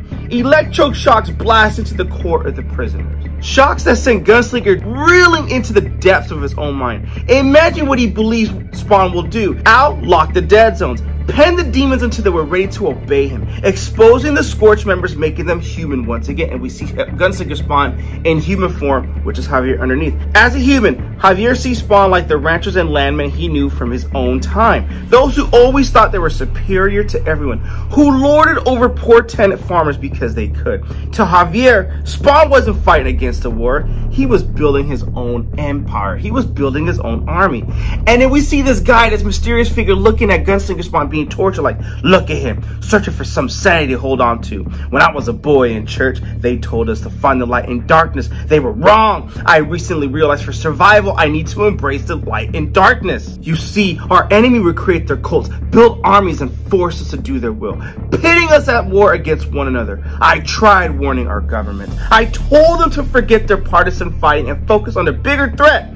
They ignored me, so I created Project K. Your government should have listened to me, Senator. And this senator, whoever this guy is, well, I haven't said who this guy is. This guy is obviously the senator because that's what he called him. Our oversight committees aren't built like that. They really move fast. It's not good for their careers. Monets, they didn't allocate the money to you to start a war. They allocated to you to prevent one. You think you could get rid of Spawn without a war, says this guy? Well, he abandoned his team, so why are you starting this war, says the senator. He didn't abandon anyone, says this guy. He has a strategy. He left the team to initiate that strategy. To dominate Earth, that's why I can't kill his team. We need them. We need the team to turn against Spawn. And then we go back to this panel where happened in the last issue where Medieval Spawn goes on the attack for Plague Spawn. This is where it starts. I gave Soul Crusher and Hunt a chance. I told them Spawn would turn on them. They didn't understand. But this Medieval Spawn has honor in his blood. Medieval will go to Soul Crusher and do our work for us, telling him he murdered Natasha, one of the few humans he cares about, and the others, well, we're in their heads too. And we go into, you know, Jessica Priest, she Spawn's panel where her torture goes into her mind. And the plan was always quite simple. Capture a Hell Spawn, then have it scan, identify who they might be, then create alternate memories they can exploit. Like in the team's captain, she Spawn, one day should become known as Priest, but the name she wants no one to know her by, she wants no one to call her by, is Mom. And then we see Jessica Priest in Mom form, baby, are you safe? And then they're exploiting her memory right now because she's doing this to protect her daughter. She wants no one to know that she has a kid. But now this alternate memory is telling her, especially with Jessica Priest's mom, you know, her daughter's grandma, telling her, no, my dear, Jessica will never be safe, not for a single day, not while you live the life you chose, and your daughter and I will be targets every day, and it'll only be stopped when they murder both of us. Blood will be on your hands. And it's all Jessica Priest lives for, and the one thing she's trying to keep hidden from everyone. Now, Agent Hunt is a different specimen. The souls of two men reside in his one body, you know, him and his brother. His status is his body has been poisoned, infected by a woman named Lydia, a woman he once loved. That's his blood, until she betrayed it and they go to extract more blood. But continue draining his blood is not a hell spawn, but his DNA be of use to us. And the Sin Devour machine, lab rat, robot, whatever, says draining his blood might kill him. If we keep extracting his blood, it might kill him. But this guy's like, that's a chance I'm willing to take. Keep going. A house gunslinger Spawn holding up. He isn't. The dream gunslinger is trapped and has consumed him. The buyer can't mentally have him go too far. Also, there's a buyer for this. So I thought this guy was pulling all the strings, but now there's a buyer behind all this too. Because what's happened with Gunslinger Spawn is he understands these monsters have existed in many realities and spiritual planes, and that nothing is a dream. So what they see in their head, Senator, is all but another possibility, a reality into what might their futures hold. So you might be able to see their future before it happens. That's pretty freaking crazy. So that's what it means. That's exactly what it is. And electroshock gets churned higher, triggering the paranoid thread playing in Javier's head. That somehow Spawn is responsible, which makes him the one that must be destroyed. If he or anyone else is going to survive. So in Javier's head, Spawn is the reason for all this, and it's looking like this brother's trap of turning the Spawns against one another, or at least turning the Hell Spawn, turning up against Spawn. It might play out into fruition. But now, in Javier's blinding intensity to save all manifests itself in physical form as he goes after Spawn. But he's choking on himself. And why is he choking on himself? And this brother tells is because in that reality, for the first time, he doesn't win. Do you know the trauma that causes to the human psyche? Knowing that when it matters most, when the weight of your entire existence is sitting squarely on your shoulders, you weren't good enough. And that failure is crushing. My goal is to learn from those defeats, so I won't replicate their mistakes. Gunslinger may not know how to defeat a power-mad Spawn, but I will. I'll never let another lord rule over me. Not after the way God treated me. I sacrificed my eyes and an arm for him, and he ignored me just like your fellow politicians. But now, I am the curse. Soon, everyone will feel the wrath of that word. Just like this cowboy gunslinger Spawn. See, they're looking at him, and dude, and this guy is crazy. Like, I am his salvation. I am the path to his salvation. The sooner he understands that, so the sooner his soul could be saved. If you let them live, Won't they try to kill you, says the senator. I'm sure they will. They might even succeed, but not if they all have been banished to hell. They now have a choice to make. Stop me or stop Spawn. His darkness is much bigger than mine. I'm betting they'll do the right and honorable thing. And we see Medieval Spawn about to do the honorable thing. Honor is a code to Medieval has tried to live by. But the church taught him that you cannot trust every man, even men of cloth. Some souls are beyond redemption to think anyone or otherwise would be fatal. You know what I mean? And now, after a long journey, he stands at the edge of limbo. Its fortified gates, invincible to our eyes, stand tall, but he'll not be denied. He has to come to deliver a message, and he's prepared to deliver that message to Soul Crusher. But before him is the cross of eternity, the doorway he needs to enter. Events of the past 24 hours heavy in his mind as he steps forward, meaning from the last issue when he had a murdered Plague Spawn, but actually it was Natasha in disguise. With that guilt, that will be weaponized against him. Soul Crusher, soul yourself! As he grows into this portal, enters in, have the courage to face me, says Medieval Spawn. The thing is, who Soul Crusher would just recently learn no longer is him. He's been in limbo for so long that he's turned into Soul Crusher, is now the king of limbo. What do you suppose that kind of loss does to a man? Being trapped in limbo for so long. And in prison, Hellish Giant holds that answer. And that's Soul Crusher because he was trapped in limbo for so long because Spawn took him there. He's killing us, all of us, for practice. Practice for what, says Medieval Spawn? Practice for you.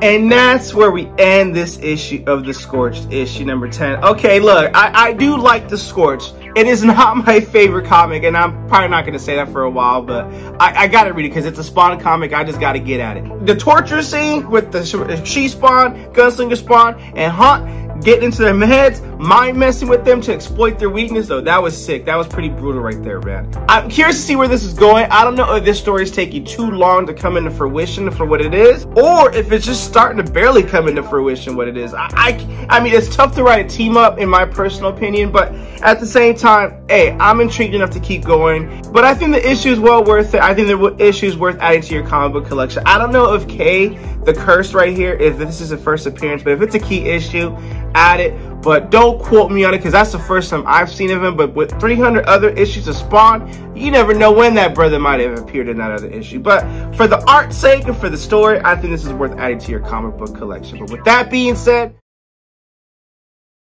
previously on issue 10 of The Scorched, the mysterious K was revealed to be the Curse, with a new plan to destroy the forces of both heaven and hell. So this is where we pick up with this story. We see Soul Crusher going to work on this demon in limbo. As a test, Spawn abandoned Soul Crusher to limbo, wanting to know how relentless and how resourceful he was, but most importantly, how ruthless. Joining forces with Spawn can never be as easy as just pledging allegiance to the flag or to the Spawn. Anyways, you get the drift. You have to lose something. And you have to have some valuable collateral, just like Spawn lost Wanda, his wife. Soul Crusher lost Natasha. Now Soul Crusher, Sergi grew up with her. He promised to keep her safe no matter how high the stakes got. Now he's been made into a liar. Because Natasha was dead, murdered by Medieval Spawn on the battlefield when he came for the head of Plague Spawn. That's dating back into a few issues of The Scorched. I don't know what issue it is, but it's been definitely a few issues back. And her spear emerges from the water. Sergi, it wasn't supposed to end like this. It's not what we dreamed of, what we promised each other. This can't be our final destiny. It won't be, says Sergi. Tell me what happened. Plague wrapped himself around me like a cocoon. The knight wanted the Plague dead. He didn't know I was Plague's host, and she shows him a visual of her getting her head decapitated by Medieval Spawn, and he is enraged. I offer them my aid, and this is what they do? They murder you after Spawn traps me here? Goodbye, Sergi. And now Natasha's spirits leave. Sergi, says Medieval Spawn, and he's just like in his own sorrow. My honor demands I come to admit my offense against you. I see Natasha's spirit has visited to show what happened. It's regrettable, but I must now plead that you put your grief aside. Follow me out of here and serve the promise you made when you approached us. Okay, look, Medieval's trying to save his own ass, but at the same time, the mission has to be done. You come here asking for favors, says Soul Crusher. Though he feels for Sergi's loss, Medieval understands that in any brutal war, Some allies die unintentionally, but a true warrior must fight on. Medieval Spawn's about to find out what kind of warrior Soul Crusher is. Will he be a real warrior? Or, like so many before him, he'll instead let emotions dictate his fate, and he goes after Medieval Spawn. Let's throw down, time to get down with the get down. Enough, says Medieval Spawn. He tosses him like a rag doll into the water. What did you put in my neck? And we see something light up, and it's a bomb. Ironically, Spawn abandoning Soul Crusher in this limbo to fight untold amounts of demons taught Sergi, that's Soul Crusher's real name, how to become a better fighter, like a champion boxer. Sergi learned to take his hits, fighting weaknesses as he suckered his opponents.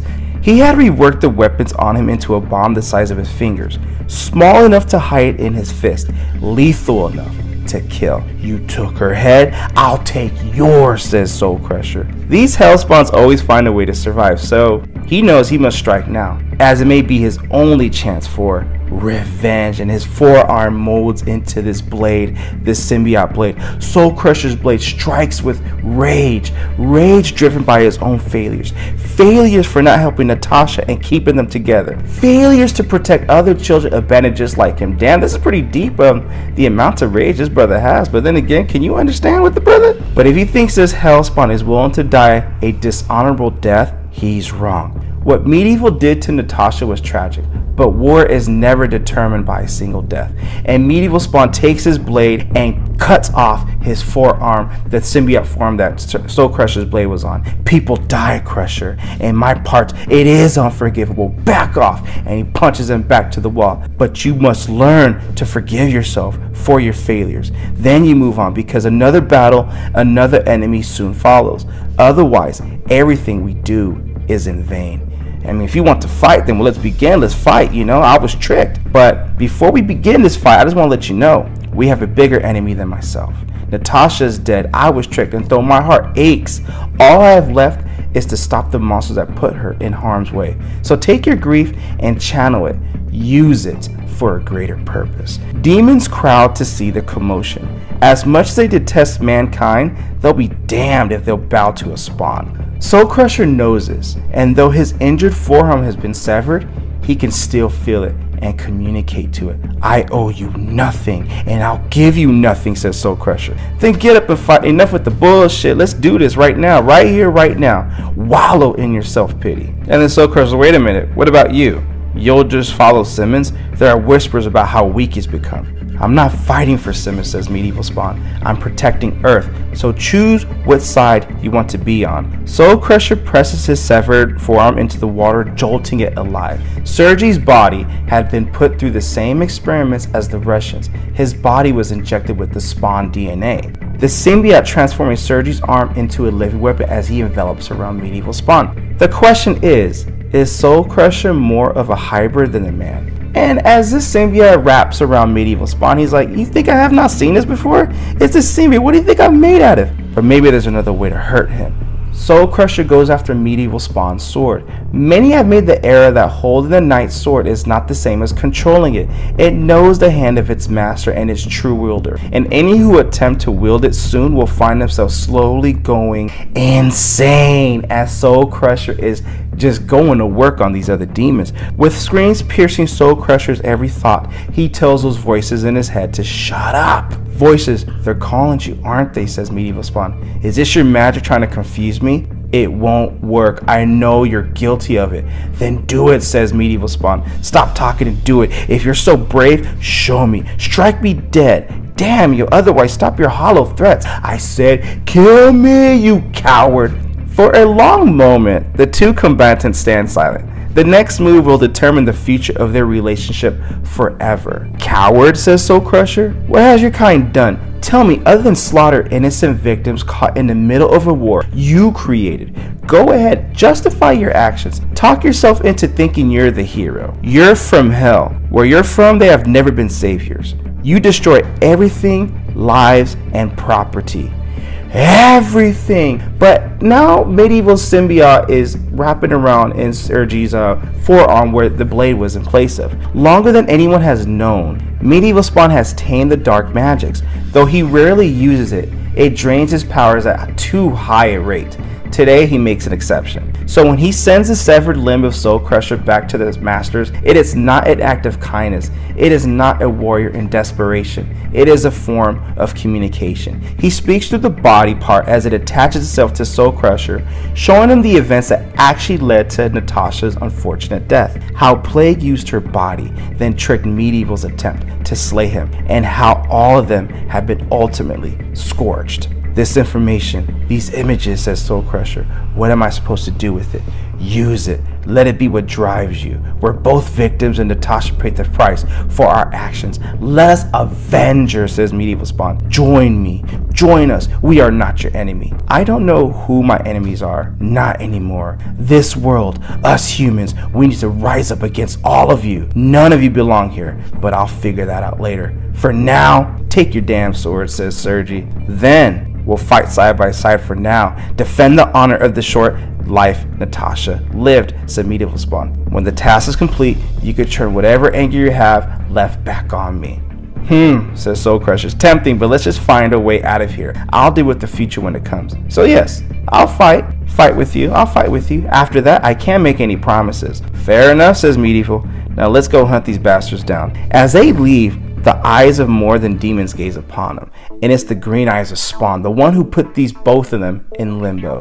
Let's see if both of you are worth all this trouble, says Spawn. The real war is about to begin. And that's where we end this issue of The Scorched, issue number 11. You know, I think this book is starting to come together slowly but surely. For me personally, when I read this issue of The Scorched, I mean, I like Spawn, I really do, and I wanted to give it a chance. It felt like it took a while for it to get its bearings, but now that it's coming together, obviously this was a filler issue, but you cannot deny Soul Crusher and Medieval Spawn duking it out in limbo. That was pretty gangster, I thought. But it pushed the story forward now that they finally put their differences aside. For now, to fight the greater evil, let's get into the ribeye, the meat and potatoes of this story, and I'm looking forward to the next issue. Link in description if you wish to add this comic book to your comic book collection. Before we get into the issue, we're just going to sum up the previous issue real quick. The Scorched team have been captured by the curse, while Medieval Spawn travels to Limbo to earn the trust of Soul Crusher. We begin with this narration. Some monsters lay in the dark for years. They wait for you to think they're safe. They enjoy it, studying you, planning, knowing that one day they will emerge, and it will be like an assassin's bullet through your soul. Their curse is one such monster having to capture all the spawns. She Spawn, Gunslinger Spawn, Hunt, all minus Medieval Spawn, Soul Crusher, and Spawn. He's watched Spawn, he's studied the Scorched. Long before all this, he was Philip Kron, a boy whose entire life would be devoted to God. And we see that boy listen to the sermon here. And that pastor is talking about there will be a point where you must return that favor to Christ who sacrificed himself. Because the Lord who comes in the end of times will not be the sweet Christ of the New Testament who took everyone in his arms. No, it'll be the Lord of the Old Testament, the one bringing fire and brimstone. Why when he said brimstone, I thought of brimstone from King Spawn in the last issue. And he continues with the sermon, the one with vengeance, the one demanding your servitude. So the only question is, do you want your neck against his sword, or do you want to be with the rest of his army behind it, victorious? And the question was how that young Philip kept asking himself for months as his obsession grew. How can God see this boy's willingness to go to war for him? And he says in this room, forgive me, Lord, for my sins. Now that I'll walk with you as my guide. God doesn't bless those who find an easy way to him. God blesses those that submit and suffer. And he submits to that suffering by injecting his eye, both of his eyes, with that needle. And with that, Philip died and the curse was born. He explains that his eyes were given to the priest as a gift, a show of his faith. Within a year, the whole congregation went from thinking he was disturbed to believing in his purpose, because he could see the Hellspawn's kind, the darkness in the world. He saw how they maneuvered and planned, and he saw that they got more arrogant. But you went public like Simmons. That's when I started praying again, says the curse. Studying the path, Christian magic, the verses. I also studied you guys and how you could lose. The secret was Simmons, the same man who took my arm in the battle years ago. His cockiness is now yours, and I'm gonna take everything from you guys. Meanwhile, in Limbo, Soul Crusher was facing his own crisis of faith as we see Medieval Spawn going ham, slicing and dicing. We must get to the exit, says Medieval Spawn. We must put aside our differences and save the Scorched. And keep in mind, in the previous issue, Medieval Spawn murdered Soul Crusher's friend Natasha from the previous issue, thinking she was Plague Spawn. You can see the previous issues for that. It was covered in detail. And by the way, if you're just joining this channel for the first time, like the video, subscribe to this channel for more comic book reviews and comic book content like this. We also do an occasional comic book giveaway as well. But with all that being said, let's get back into the content. The portal closes. Soul Crusher exits and asks what's next, and Medieval Spawn's like, we have to travel to the Curse's base and we go to war. And Soul Crusher's like, will we get there in time? I don't think we'll get there in time. And Medieval's like, yo man, I've already taken care of that. And by that, he has the Uber ride of Dragon Medieval style, you know? And Soul Crusher's like, of course you're a freaking dragon. Look man, there'll be time to explain all this later. Let's go, let's ride. And it ain't the kind of riding that Russell Wilson's doing right now with the Denver Broncos. It's a different kind of ride. The ride where Dubs and that ass is gonna get kicked. Meanwhile, in the lab, the Curse has the scientists open the deprivation chambers, freeing the Scorched from the nightmares he chained them to. A suggestion that seems mad, and the scientist is like, what the hell is he doing? Why'd he let him go? And the other scientist is like, it's just the last test. Are you sure you were safe behind these walls? And Soul Crusher goes on, they think I'm insane, but I have my faith. My army is going to burn you, and you're kind to the ground when you fall. And Soul Crusher continues, let's see what's more powerful, your darkness or my faith. Or you could just give up your daughter now, Jessica. Just mind messing with her. You'll never touch her, says She Spawn. Is that right, says Soul Crusher. My father said the same thing right before I killed my mother. And Soul Crusher continues. Families are fake. We're born into them and then feel like we owe them something. But God, we come to.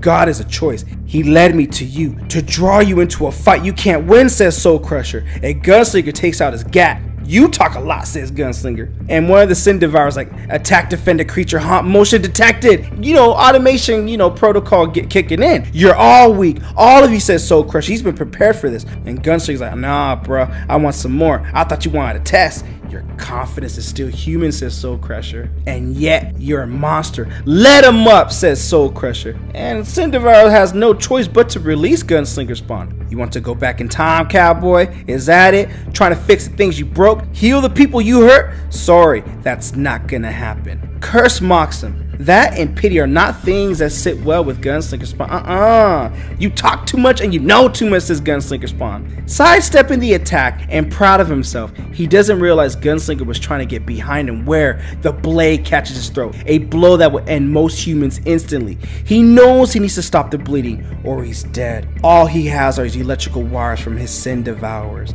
He burns them to the wound and hopes they'll be enough. How's that faith holding up, says Gunslinger Spawn. Hey yo, I love that clap back right there. Though the onslaught is far from over. Devourer steps in and unleashes his flame, toasting Gunslinger Spawn. Yo, that is a Spawn burnt, well done right there. Creature Gunslinger Spawn neutralized, says Sin Devourer. In Curse's mind, needing reinforcements is a loss, but he puts his pride away. Pride is what he sees as the failings of those hill spawns. He must be better than them. Besides, he likes seeing the anguish on their faces as their hope for victory slips away. And they're about to lose and they know it. And he lets out another piece of dollar, just rubbing it in their face like alcohol on the wound, just about to be defeated. Let me tell you a story about a man named Al. He loses his wife and battles his way through heaven and hell. Years later, he sees an opportunity to use everyone he knows to get this woman back. But he'll have to open the gates to demons and angels so he can get what he wants. And he's talking about the dead zones. And he did do that in King Spawn, in which we did cover that issue too. It's why he needed to build an army of pawns. He needed you as pawns to sacrifice. Enough of this, says Jessica Priest. She's had enough of this. I'm speaking, says the Curse. You're demons. I will bring you to heal. And he slams her down. Submit. Stay down. And don't you dare get back up or as that ass is going to be glued to the ground. You're also soldiers. I'm going to use that, and I'm going to use you guys. And he blasts away Hunt. Hunt believes he's about to unleash a sneak attack behind the Curse, but that's not going to happen as the Curse blasts him away. And the lab rats are like, I'm amazed. All this research, it works. He can beat them, and if he can beat them, he can control them. He'll make them Jesus, and he'll be their god. I mean, that's kind of like what the fill in the sentence or fill in the blank is talking about, right?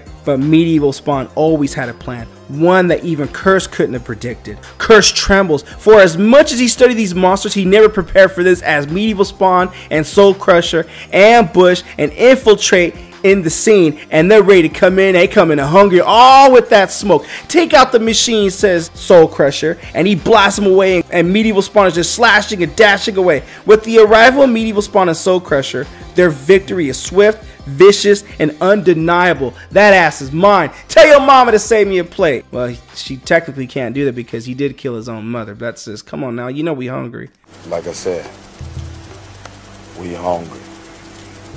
After that victory, Gunslinger Spawn looks at the Curse. He's like, yo, man, I'm going to kill that guy right now. And Medieval Spawn's like, no, wait, he has intel. We need that intel first, then we'll kill him. The Curse is defeated. His sin devours nothing but broken toys. His funding and government support are fleeing that very minute. They're done. You've been abandoned, says She-Spawn. And they all look at him and they all circle him like, yo, you gonna answer some questions before we decide to let you go. And he's like, huh, I haven't been abandoned, not by my lord, says the Curse. So who do you all bow to? The insinuation is clear. Spawn put this team together. He wasn't one to be their general. Yet 1 year later, they're battered and beaten with little direction, something that needs to be changed. And Spawn appears silently out of the shadows. They answer to me. And you know this storyline takes place after King Spawn events. I mean, I love how all these storylines are in parallel, but that is the end of this issue of The Scorched, issue number 12. You know what? I just love the ending of this, and I don't know if this is the end of the story arc, but I love to see where this is continuing to go. Just the fact that these Hell Spawns, minus Spawn, Medieval Spawn, and Soul Crusher were all captured by the Curse. I mean, it leaves one to, there's got to be a lot more story where this came from and who is the bigger puppet pulling his strings, and I'm loving where this story is going to go. She-Spawn, aka Jessica Priest. There will always remain threats out there, threats that at times need special attention, and though she's dedicated her life to destroying those evils, she's also a mother. Having a safer world for her child, that's all that matters. And in her war journal, she has new intel reports on the island off the coast of China that has shown new activity. Monsters fighting, showing off their abilities, hoping they'll be chosen to stay. But word is, they have hidden files too. With the identities of people like her, like those now trapped on Earth, risk assessment is high, and her solution is to bring outside help. And who is that outside help? She tells Redeemer that they should collaborate with the Freak, and there goes the Freak right there ripping off somebody's arm. So Redeemer, first thing he asked is, why are we going around Spawn, Jessica? And She-Spawn is like, well, there's some things we need to take care of ourselves. So Freak tells him what they're about to do is Spawn wouldn't condone it. There's a rumor in the underworld that Simmons has been messing around here, trying to open portals, chasing down a dead wife while people tell him he's a king. It's making some of these bastards on Earth a bit too bold. They think he's distracted, so they're teaming up together, looking for a new leader of their own. And that is a reference to King Spawn, which we covered all the King Spawns on this channel. And the Freak continues talking about the island and what he's hearing about it. On this island, they're making monsters fight to the death to gain entry. Whoever is controlling that island, he only wants ruthless people on his side. You understand, Angel Man? So if Spawn isn't here to protect everything, then it all falls on us. And Redeemer's like, okay, I'm in, but we still need a plan though. And Jessica Priest is like, well, then let's make one that you and I, that we all can live with. So on the coast of China, a sanctuary built into the side of the mountain, those wanting to stay within its halls must prove themselves by spilling their blood. And there is only one wicked enough to oversee that bloodshed, and that is Mandarin Spawn, a child of centuries past, from a time where you earned everything and you were given nothing. And he looks down at the people beneath him, seeking his approval. In the crowd, the Freak navigates this sea of the damned, awaiting the weeding out process, and he sees these henchmen of the Mandarin Spawn rejecting this guy, and this guy's like, no, don't you dare reject me, let me fight in the pits. And they see that he has the Mark 137 on his neck, and they're like, we respect no one who answers to man-made cults, and they decapitate his head on sight. So one of the henchmen goes up to the Freak, and they tell him the Mandarin has requested to see you. In his chambers, Mandarin Spawn looks at these two people like, what are these files on my floor, and why should I care? They're the spoils of conquest. We captured a building filled with many of these files. They contain details of some trapped on this earth, including demons, hell spawns, and angels, and more are out there. And we see Jessica Priest's file up on there.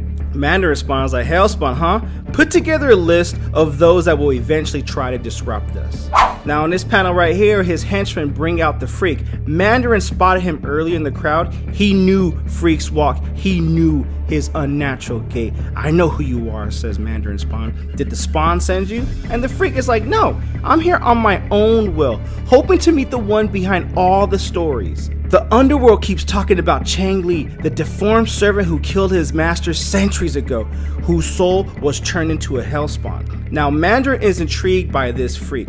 Meanwhile, Redeemer and She-Spawn get the opening they need up above. And Redeemer is like, dude, this Mandarin Spawn is gonna skin the Freak alive. And She-Spawn's like, honestly, the Freak might like that a little bit. He a little freaky like that. So let's scout the place, then we can make some noise. Below, the citizens of this hell city begin to gather for the evening's entertainment. And Mandarin Spawn continues his dialogue. Everyone in these walls must fight for the right to stay. For those that know my history, they know I believe in earning life, not giving it. So the Freak is like, so you want me to fight you? Or you want me to fight these guys? Because these guys won't stand a chance.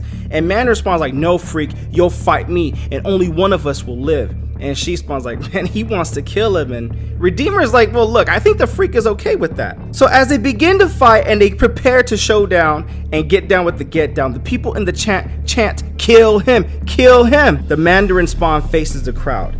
The Freak is not here for laurels. He's here to eliminate as many of these monsters as he can, but he needs to keep delaying. The longer he does it, the better chances Redeemer and She-Spawn have on doing their thing.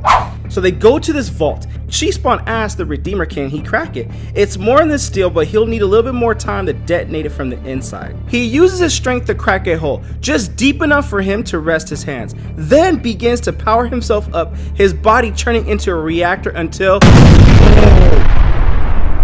Both of them are stunned at what they see. And Redeemer's like, papers? What were they hiding? And She-Spawn knows exactly what it is. It's files of those trapped on Earth. The same one Spawn was collecting, including all of our files. And Redeemer feels like he's being played, like, so our mission, what was it? I don't like being used, Jessica. So did we come here to stop Mandarin Spawn? Or are we here for your own personal agenda? And she tells him it's both, but I need my file. And whenever someone says but after a previous statement, it negates that statement. I get the sense that she was here more for her personal self, but at the same time negating it, if you say. I guess it's a little bit more complicated than that, so we'll have to further evaluate that as we get into the story. They get interrupted by their henchmen. You have disrespected our Lord's chambers. Outside, the citizens of Mandarin's utopia grow increasingly impatient as they howl for one thing: blood. And Mandarin Spawn goes in for the attack. Your mind was lost long ago, Freak. You've just been a prop ever since. Stop talking, says the Freak. Just fight. And so they engage. Mandarin catches the Freak with a combination of blows, swinging his blade deep into his Freak's arms. Freak licks his wounds and he likes that, like, do it again. I like pain. And the Mandarin's like, wait, hold on, you that kind of freak? That's too freaky for me. And Freak is like, well, bro, I said do it again. Now in this panel right here, we're just gonna take a minute for you guys to admire the art. If you guys are liking the content so far, you know what to do. Like the video and subscribe to this channel. And also don't forget to check out ratedcomics.com if you wish to add this comic book to your comic book collection, and or some really cool Rated Comics exclusives to your comic book collection as well. Now right here, it demonstrates that when Jessica Priest was a mere mortal, she definitely has some government training, and right now she's definitely exercising her government training to help her and Redeemer survive this onslaught attack. And they leave and they disappear, and Redeemer flies Jessica Priest up out of there. And the Freak is like, in case you're wondering, Mandarin, that's my reinforcement. And they have a message: shut this island down. If you keep pushing to build an army, we will be back. Back? You think you get to leave, says the Mandarin Spawn? I do, says the Freak, but first I'm gonna teach you something. Freak disables his enemy for a moment, then scales a fence to the other side and escapes, drawing attention to the other protective forces that work for the Mandarin, and they chase him down. Keep up, boys. I'm barely breaking a sweat. And Redeemer's like, well, should we help him? He's looking up above, and the Freak is having a little bit too much fun down there. And Jessica Priest is like, why? He is having some fun. It ain't no fun if the Freak can't have none. Anyways, as we end this issue, Mandarin is not upset though. No, a new threat has revealed itself to him. And he's like, they know about us? Good. If they're smart, that will scare them. Later, he'll find out that She-Spawn saw he had her file, but she doesn't know if there's more, and that means they will meet again. Mandarin will be looking to simply take their heads off, and he tells his gang, Gather the clerics. Tonight we begin to plan. And that is the end of this issue of the Scorched issue number 13. What you guys think of the comic book? Comment below, let me know. I don't think this is the first appearance of Mandarin Spawn. I don't believe that, but then again, it's really cool that we got a new Hell Spawn in the Scorched, and I love how this new story arc, if this is a new story arc, just starts off with a bang, a new villain, a new threat, and new missions. So previously, after the successful raid on Mandarin's compound in issue number 13, the team is alerted to a new threat. So let's catch you up. A resurrected woman named Nyx messed with the dead zones, and that's in Spawn issue 337, which we did cover. Now that's bad news because the new nightmares are slipping through, no matter how quickly Spawn tries to reseal them, like these two, a woman and a beast. Banished years ago by Spawn. Now finally they're back in Earth, in love, and driven to recruit others. And they celebrate, you know, by kissing one another. This couple, their names are Necro and Margaret Love. Margaret Love, aka Nadia Vladova. Her labs experimented on the homeless of New York until Spawn put a sudden end to her existence, sending her to an afterlife where she became the prey. While Necro was created by human hands using Spawn's own cape and parts of his victims, wielding as much power as Spawn himself, powers that in hell he used to save the woman. And now there's women's like Spawn destroyed you out of fear, others want you to lead them to avenge him. So now after the little bit of pep talk, elsewhere others have emerged near the Kerosene Creek of New Zealand. She Spawn, we're nearing our destination, says Medieval Spawn. Copy that, says She Spawn. We're finishing prep on our end, and though I don't know how a dead zone near you has opened, we won't make it in time. We're still near Mandarin's Island. And the freak is looking at Redeemer like, boy, your boy praying here, and he kind of freaky. And he's not praying, he's preparing. And he takes the knife from the freak's hand and puts it in his own wrist. And they all look at him in amazement and in awe, and Freak is like, I don't know what that is, but I kind of admit, I kind of like where this is going. And Redeemer was forged from a church steeped in rituals, one that requires blood if they were to be effective. And Redeemer says the dead zones, it's connected to a forgotten piece of heaven, a place that speaks to me. It's telling me others are forming against us, and that we may lose members and gain members as a part of our baptism of survival. And She Spawn's like, yo, on Earth we call that war. So now Medieval Spawn and Soul Crusher approach the dead zone and they prepare for landing. And they go straight for the enemy's heart with this dragon as their Uber ride. So Soul Crusher asks, well, how was it open? And Medieval Spawn's like, it doesn't matter. The gate must be cleared of its evil spirits if there's hope in sealing it, even temporarily. And Soul Crusher's like, we're in the open, we'll be sitting ducks out here. I know, that's why you need to stay here, says Medieval Spawn. So the church ravaged his land as a child. In time, they ravaged his body and took his honor. So when given the opportunity to correct those atrocities, he takes it without hesitation. He wants some of that smoke. So Medieval penetrates deep into the blinding lights, and Soul Crusher asks him, what do you see?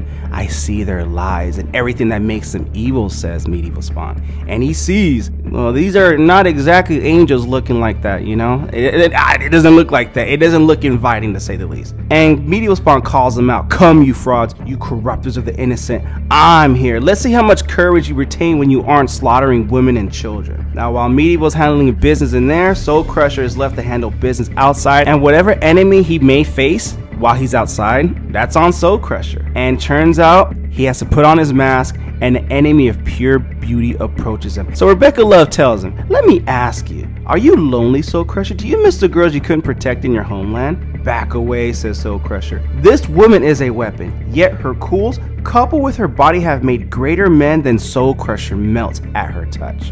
And Necro looks at him like, you're frightened, aren't you? Why? She's only trying to protect you. And Soul Crusher's like, yo, Medieval, you got to get back here, but Soul Crusher must wait because Medieval Spawn is about to cut loose on those angels in there, and his calls for Medieval Spawn goes unheard. And Rebecca Love looks at Soul Crusher and says, our paths are the same. We're orphans from the same motherland. Why join Spawn? What does he have to offer you? We're nothing alike, says Soul Crusher. Then you must have forgotten your past. Necro comes in and gives him a shakedown. They hope to catch Soul Crusher off guard, but Soul Crusher's trained his body for this exact moment as he unleashes these balls of grenade onto them. Either you get out of our way or you're joining us, says Necro. You're nothing otherwise. So decide, because our group is taking back what they stole from us. You, Spawn, all you humans gave up too much power to God. He's deceived you for centuries. And the power you blindly gave him, he used it to separate us, to trap us, but now we'll reunite. Mandarin, the curse, he and his bride, they're all part of that group. Now, back in Medieval Spawn, Medieval has to close the gate, and he doesn't give a crap how many he has to kill to achieve that, and he goes to work. Who wants some of this smoke? Because I do, because we hungry for that smoke. Now, bodies piled up, hordes of demonic angels stacked like carcasses at the slaughterhouse. That's when it comes out. When one of the colossal beasts, one of the Golgotha, a favorite breed of God himself, enters the fray. The Lord mandates has been set, Medieval. The portals have created a threat to the vacated throne of hell. Many now crave to sit upon it, including your spawn, but none will ever go near it. None other than God's chosen one. And back at Kerosene Creek, Soul Crusher is taking a beating that is meant for Spawn. He, as a mere human, cannot handle a superhuman beating like that. The other Scorched ran from Mandarin, yet not you, my brave one, says Rebecca. Let my kiss of death free your courage. And Soul Crusher fights her off with every last bit of energy and tells her to get off of him. He whistles, calling for much needed help. And though hell may consider itself to be superior, the machines of man's fantasy can be equally cruel and savage, and his dragon comes in for the rescue. It's chaos everywhere. Some attempting to leave hell, others trying to gain entrance. So Medieval Spawn wanting none of the trash paths upon Earth to go on in the dead zone. Golgotha wants the opposite, each fighting at the cross purposes, all because of Spawn. As Soul Crusher slaps a homing device on Margaret Love's wrist, more powerful creatures attempt to subdue their enemy, but the portal beneath them begins to gurgle and the earth begins shifting. And with a deafening explosion, Medieval bursts from the dead zone. The mighty Golgotha skewered on his sword and falls to Medieval's sword. Medieval Spawn knows sealing the portal with the blood and guts of one of its most revered warriors will serve as a proper warning to the army of lesser angels, at least for now.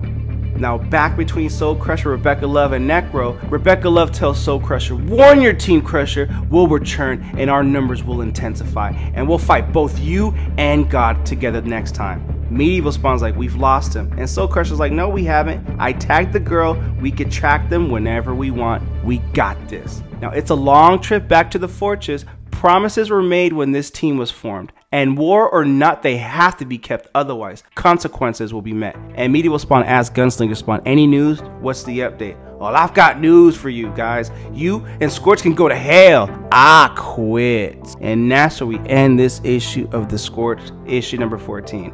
What you guys think of the comic book? Comment below, let me know. Hey, you know what? The Scorched, I think it's starting to gain some traction and find its own footing here, and I'm absolutely digging the series. Link in description if you wish to add this comic book and or any other comic books to your comic book collection. Support the art, support the industry, and don't forget to check out ratedcomics.com for some amazing comic books and Rated Comics exclusives as well. Previously in the Scorched, Necro and Margaret Love have escaped the confines of hell and are seeking allies to bring their war to Earth. So we begin this issue with Mandarin Spawn feeling like he's been played, and this is coming back. This is a callback to Scorched issue number 13, where the Scorched invaded his territory and made him feel inconsequential, ruining his ego, and he slashes everyone's heads off. And he talks about, you know what, I know my place in the world. You do not become one with hell itself, so you might stand in line to kneel. Now whose head leaves their shoulders next? And these heathens gather for their right to fight their way into a circle, but they back away. They fear Mandarin Spawn, but could there also be something else to fear? And that's where Necro and Margaret Love come in, and they know the answer. There is always something greater to fear. So Necro asks Mandarin Spawn, we have come to let you join us, and this is like just another blow to Mandarin Spawn's ego. So he goes and attacks Necro like, no one comes at me like that. No one tells me I should join them. You should be the one asking to join me. Don't let that stuff in Scorched issue number 13 play you like that. He feels disrespected. The disrespect he feels. The dynasty that saw him as a freak. He became a hellspawn only to have vagrants invade his home. And so he goes in and attacks, and Necro's like, boy, you don't know who you messing with. Blast him back, so they give him another chance. But like you, says Margaret Love, we like to kill Spawn. We like respect. We like the world we deserve. We like revenge, says Necro. And Mandarin Spawn's like others, you think you know what buttons to press? But go on, tell me more. Margaret Love and Necro, they planned, waited for one of the dead zones to open up, and they escaped. all to bring forth an army just like Mandarin had already started. So Margalef tells Mandarin we're on the same mindset, and this time we're on the winning side, we just need one more. And they tell Mandarin who the last member they need to finish their army. And Mandarin's like, okay, show us and we will free him, but betray me and no monster you summon will protect you from my fury. Okay, we'll see about that. So meanwhile at the Black Fortress, the Scorched are falling apart, and Gunslinger Spawn is pissed because he was here based on the promise that Spawn promised him to get him back into time, and she knows that Spawn can deliver, but he feels Spawn hasn't kept that promise. And Medieval Spawn's like, hey, calm down, let's take it easy. And he puts his hand on the shoulder, and Gunslinger Spawn's like, you best remove your hand, boy. So Gunslinger is lost in time. The Scorched are all lost. Orphans thrown together through a need to save those they love. And Sergi shoots Gunslinger Spawn like, arrogant bastard, only thinking about yourself. And Gunslinger Spawn looks at him like, my advice, kid, get out while you still can. If neither of you can deliver my message, I'll do it myself.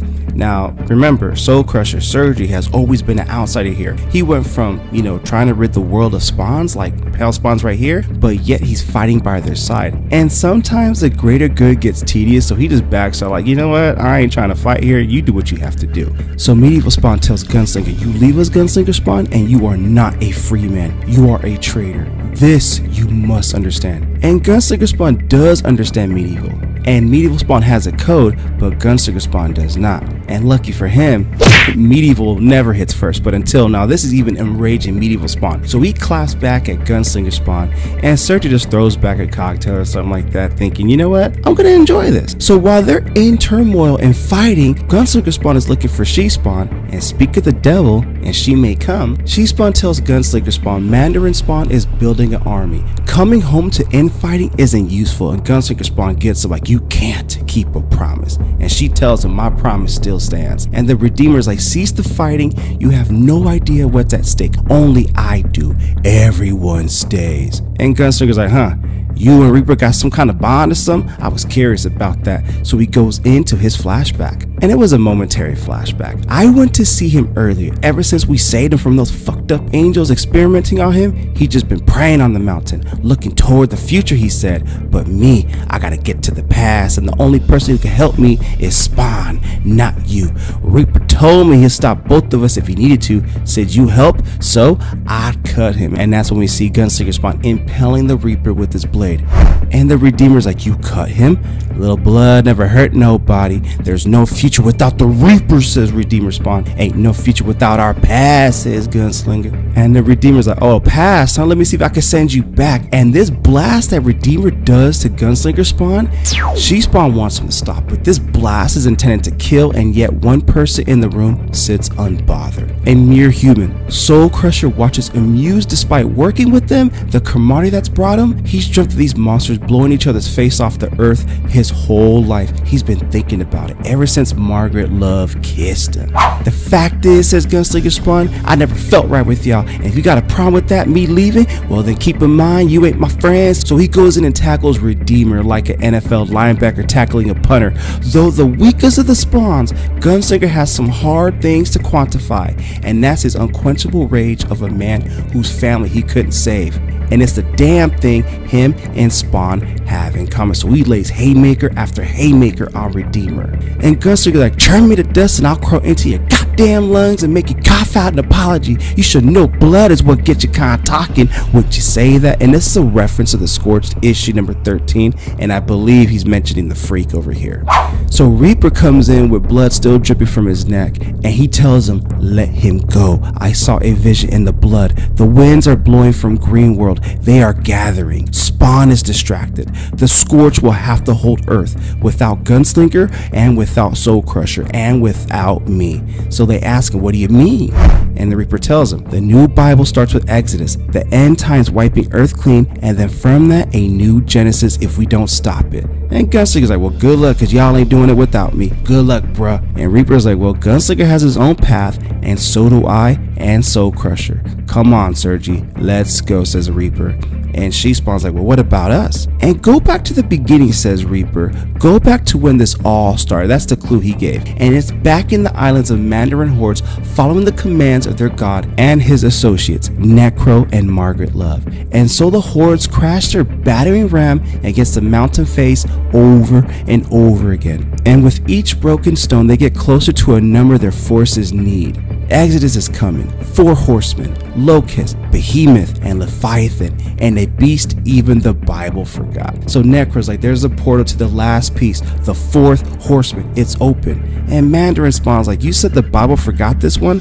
I thought the word of God knew all. Love giggles because she knows the beast these 3 are seeking goes by one name, Urizen.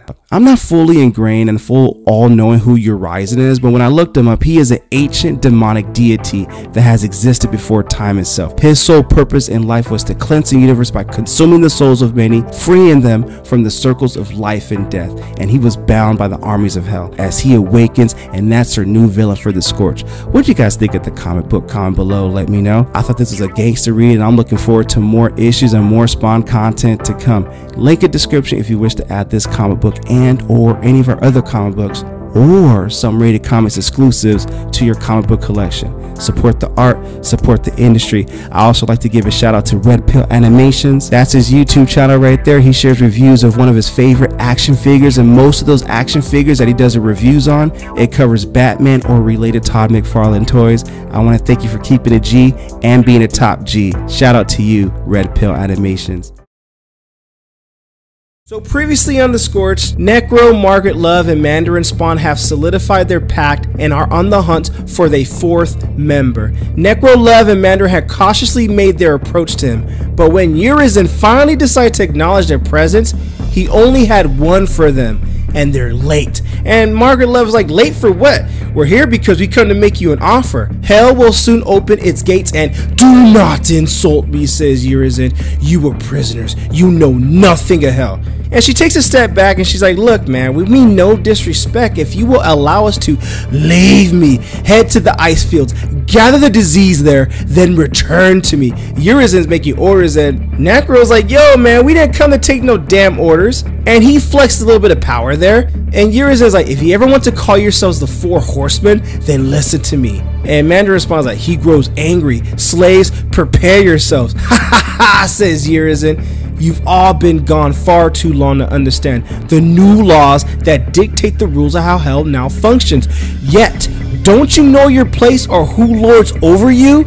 And Margaret Love is like, and who might that be? That answer, for now, will have to wait, says Urizen. And by showing him their unwavering determination, their efforts accomplish nothing. So Mandarin Spawn orders their attack, and he sends his slaves to attack Urizen, and they all fall one by one, and they get annihilated. He's wiping the floor with them. And at the very least, Mandarin Spawn is hoping to impress Urizen, and it doesn't impress him at all.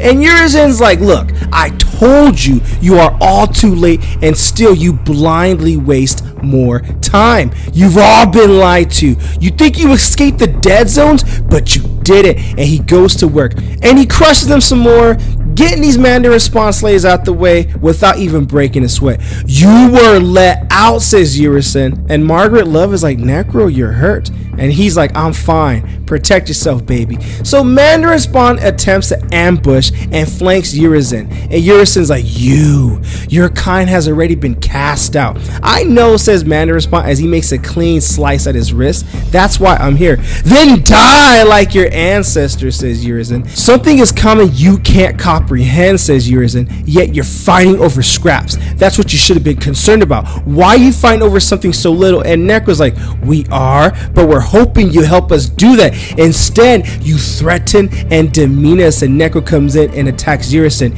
You don't know your place. Listen to me, says Urizen. Urizen gets pissed. Our offer still stands. Help us nail that traitor Spawn to a cross and finally bring Al Simmons to his knees.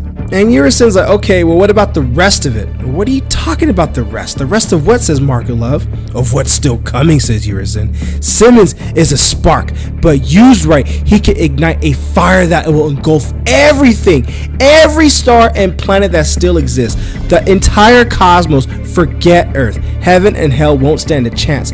Why, says Necro. Because of Gaia, says Urizen. She fears what Spawn is capable of, what he might become. And if he unlocks that potential, he'll begin to wield unimaginable power, opening portals to other netherworlds. So what are you saying, said Margaret Love? Everything is made of star, of ash, of space. The dead zones are black holes. And fortunately, Urizen isn't alone in what he's saying, because Reaper is saying the same thing, that Gaia has destroyed this earth before. It was her way of wiping the slate clean when humanity became the obsessive object of God and Satan's lust. So Medieval Spawn's like, well, is it because they wanted our souls, so she destroyed everything? Oh yeah, says Reaper. So her children are God and the devil, says She Spawn. They've gone by 100 different names, and like children, they've been fighting over Earth since they were born, wanting to control the souls that lived on it, says Reaper. And Reaper continues, Gaia grew tired of telling them to share Earth, to share the blue ball they constantly fought over. So when they refused, her patience was only so deep, so twice before she's taken the blue ball away from them. How, says She Spawn? By killing everything on Earth? That's exactly what she did. By poisoning the air and the water so nothing could survive. Then she destroyed her own children. So Chris was like, so if they still exist, then what recreated themselves? And Medieval Spawn was like, in my time there were tales of how heaven and hell were God particles that had exploded. And Reaper's like, yeah, particles more powerful than most things in the universe. Meaning, everything on this earth is also made of those particles. And anything that powerful would draw someone to try and She Spawn fills in the breast, collects those particles. They're going to try and collect those particles. Now you understand what we're fighting for. Crusher and I will head to the homeland. You guys return to the beginning. And She Spawn's like, yeah, we're going to go back to where the time rip was opened by Al Simmons. And Medieval Spawn's like, and I know where it is. Omega Island, says Redeemer. So let's go. So She Spawn is like, if that place has even the slightest crack between dimensions, we need to seal it before something we don't want comes through. Well, little do they know, Urizen's already been coming through. Not through the time crack, but he was been let out. So Redeemer's like, be warned, the future I've seen holds no guarantee for any of you. And Medieval Spawn's like, so some of us may not return? And She Spawn's like, yeah, I always knew it might come to this, so think of your loved ones before we go on this mission. She unveils a device she took from Spawn's hideout, one she saw others use when they traveled to Omega Island. She prays it works the same for her, and when the portal opens up, she goes first. Moments later, it appears her prayers have been answered. Omega Island is where she's at, the place that irrevocably shifted the life of so many. It's also the place of delusional hope, where for many, they think they can go back in time where they belong so they might fix their own past. While this isn't the location where Spawn caused the time rip, it has become the epicenter of the ill effects of that explosion now that Clown and Sin have both used the island to accumulate power and open a doorway onto the afterlife. And Medieval Spawn's like, I've been here before fighting Omega Spawn. Someone will know of our presence very soon. And Redeemer's like, yo, we can handle this. And this is a reference to Spawn's universe, which we did cover. And that fight between Medieval Spawn and Omega Spawn and Spawn, that took place, I believe, in Spawn issue 317, which we did cover on this channel. And that was an amazing story arc between Spawn 314 through 317 or 318, which we did cover that on this channel as well. So they don't get too far before She Spawn hears a sound, and she tells Redeemer, get in the air and find out where that's coming from. So Redeemer stiffens slightly as anger pours over him. He's heard yells like that before in the past, and each time a level of torture accompanied it. So he flies up in the air. Through the centuries, he's grown tired of the ruthless disregard his enemies give to the life of others. He gets hit in the head. He falls to the ground. He gets up. He's kind of dazed. And when they realize what caused all this, it isn't an enemy that's sickened itself with bloodlust. It's one of their own. The one called Monolith, which we were introduced to in Spawn issue 314 or 315. Hope you don't get mine. I got started ahead of you because the universe is about to come crashing down. I don't know where the hell this is gonna go, but I am in. Urizen's out, Monolith is back. I thought he got killed in Spawn issue 317, but I'm all in, baby, and I'm digging it, and I'm loving where this story is going. Link in description if you wish to add this comic book to your comic book collection. Support the art, support the industry. So previously on the Scorched, Monolith has arrived and all hell is about to break loose. So in space, scientists have discovered strange climate readings all across the Earth, odd wind patterns, and hurricane level storms. Now, their space shuttle, their original mission was to extend travel beyond our solar system, to get as close to interstellar space as possible. But something has went wrong with the mission. So when the Frontier asked, what's the problem? It turns out the atmospheric re-entry gauge is moving to critical range, and Earth's sky over Europe is about to turn fire, and there's a shape to it that's surprising and shocking the astronauts in space. Something is wrong. Something is dangerously wrong. But the reason for that phenomenon has appeared before and been seen by others though. They lived in another universe when it happened, and Monolith tells the Scorched, the darkness is coming, ready to consume everything you hold dear to this planet. This hellspawn, Monolith has witnessed this before, and he's warning the Scorched. And Jessica Caprice is like, what makes you think we give a damn about your threats? Oh, says Monolith, while you waste your time fighting over land and dead zones, you've ignored a threat that'll wipe out all life. It's time you all woke up and fight your true enemy. Now the space shuttle enters Earth's ozone with not the exactness that NASA had calculated it.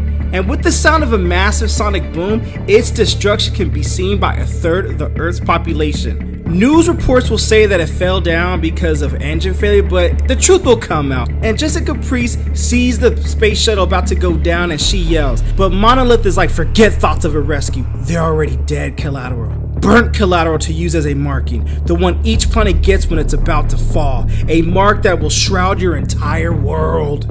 See for yourself, says Monolith, and he conjures an image of the Earth for them to see. This is how it begins. So Redeemer's like, so we're damned by the sign of the beast, right? Yes, says Monolith, your planet is now tagged and marked to make it easy for them to find it. It'll shine like a beacon and the hunters will come. And who are these hunters? Well, some call them planet eaters. They were among the first creatures Gaia made. They bring plague and starvation, then raise sea levels, drowning those they can't infect with their seeds. And Monolith continues explaining who they are. And when they are done, they will feed, just as they did to my planet. So I got a debt to settle with them. And what do you propose we do, says Jessica Caprice. Monolith opens up a portal, and you know something's about to go down. Elsewhere, another group have begun to spread their own virus, one dug up from the ancient permafrost on the outskirts of Limbo, creating a sickness unseen since humans were Neanderthals, fatally killing innocents in record numbers. We're going biblical here, and we're going back in time, but all hell's breaking loose.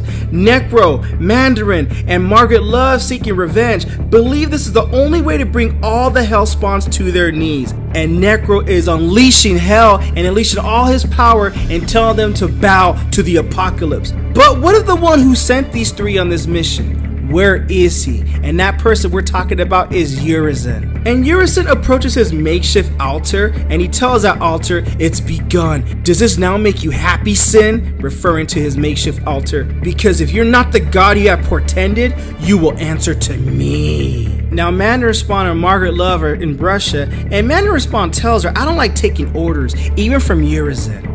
It's only for now, says Margaret Love. And Mandarin's like, man, this is taking too damn long. Why not just murder these people? We can't. We want to control them, not kill them, says Margaret. By making the world sick, we shut it down. Make the people scared. That way they're ready to be corralled. God wanted the weak and the sick to inherit the earth. Well then, that just makes it easier for us to take the food from the feeble. And when my beloved Necro returns, says Margaret, we begin to assert our own will against the Hellspawn and Urizen. But for now, let him think we're obeying. All this plot twist, you think you're really gonna clap back and go around the back of Urizen? I doubt that, but you know, for the sake of storytelling, let's go with it, baby. Now, meanwhile, in the place of worship, this place of worship will become the next part in Urizen's plan, enacted by Necro, who also is acting his part. And he tells these people, good, you've already learned to bow to accept your servitude, and I offer you pestilence. And he unleashes locusts from hell,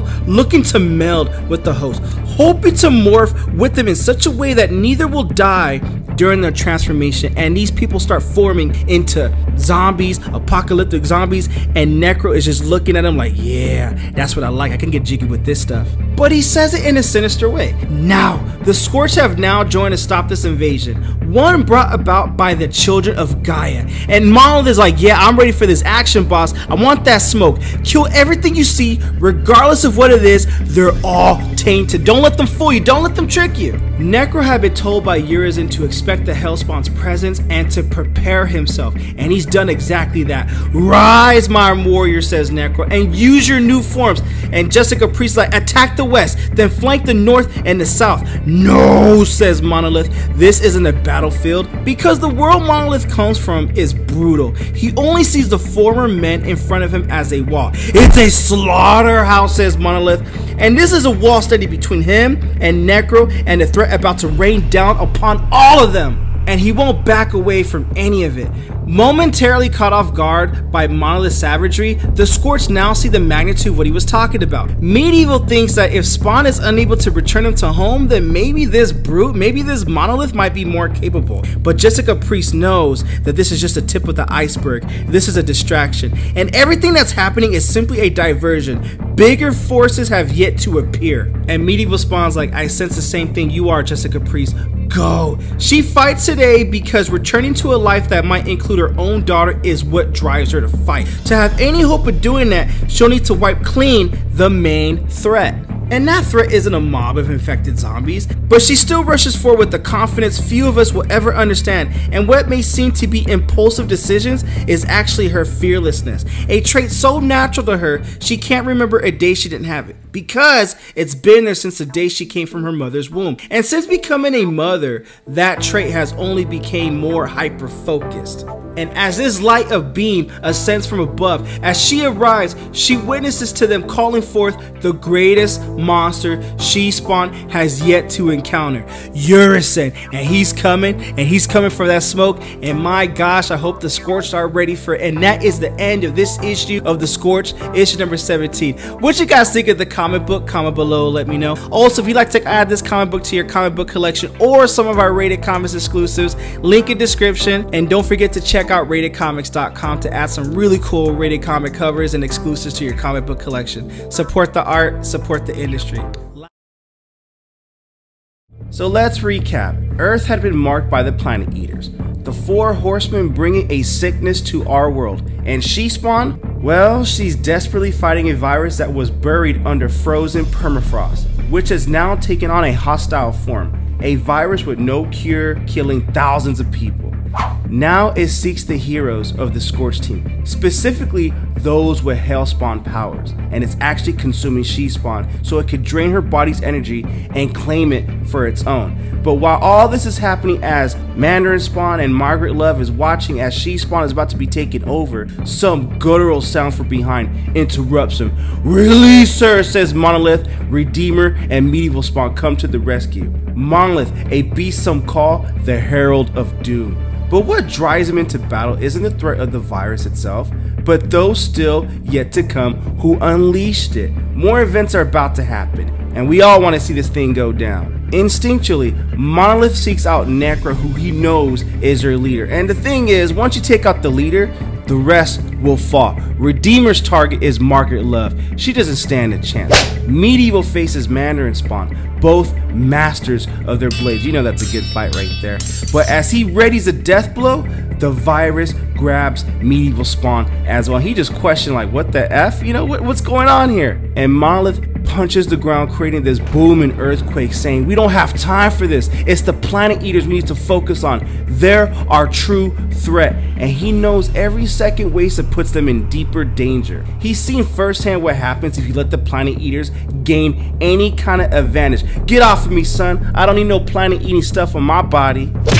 So Monolith throws one of the virus beasts onto Margaret Love, hoping it will attach to whatever it can, and it does. And Redeemer's like, how do we stop this, Love? Tell me, or you die with us. Even Redeemer knows this has got to be a losing battle. I don't know, says Margaret Love. I swear, the beast controls it. We only unearthed it. The virus does as the Planet Eaters did to Earth. It marks her. Look at her eyes. I am the sacrifice of the different voice, that in my death and that of others will our true masters create something better. She speaks in a zealot, and Necro's like, like, I don't know what you're saying. I don't know what y'all did to her, but back up off of me. I gotta save my love, my Margaret love. It's the virus that's taking a hold of her and She-Spawn. There's nothing he can do about it.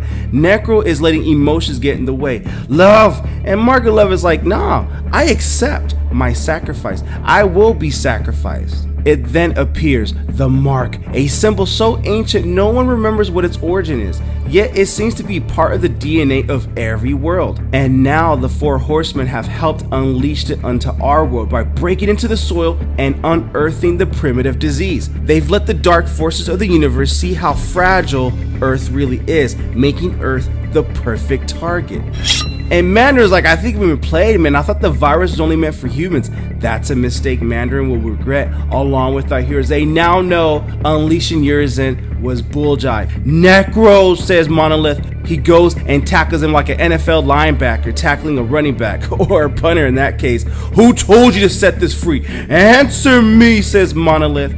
Something stirs in the smoke and fire behind them. Something colossal, with no endurance of fanfare. It's Urizen. It comes forth like a god, gazing with disdain at those that should be all bowing to him.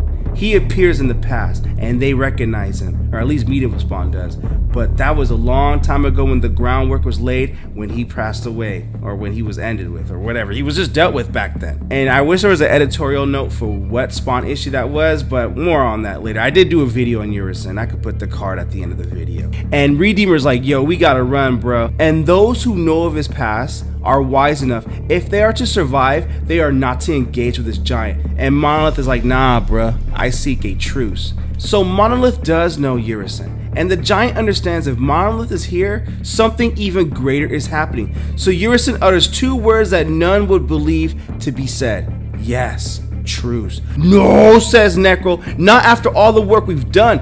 Urizen does not tolerate defiance from his slaves and blasts them away with that energy Necro beam, and that puts some damage on Necro, but lucky for him being a hell spawn or a replica of a spawn, that's what saves his ass from being demised. Medieval Spawn's like, I don't understand. Really? Monolith? And Monolith is like, yeah, really, we need an alliance. Both of us. Urizen and I have met before, and we both know if we're here at the same time, we don't have time to fight each other because the Planet Eaters are coming. We don't stop them, nothing else matters. And Urizen's like, I would begin to prepare for them. Monolith, wait for my orders. So Monolith does agree, but that's a lie. None of them have time to sit and wait. Urizen leaves unaware of this deceit. Now all of them return to their battle with the virus, and Monolith is like, I'll take the infected from each side. He opens a hole deep enough to keep the disease at bay, or at least it hopes.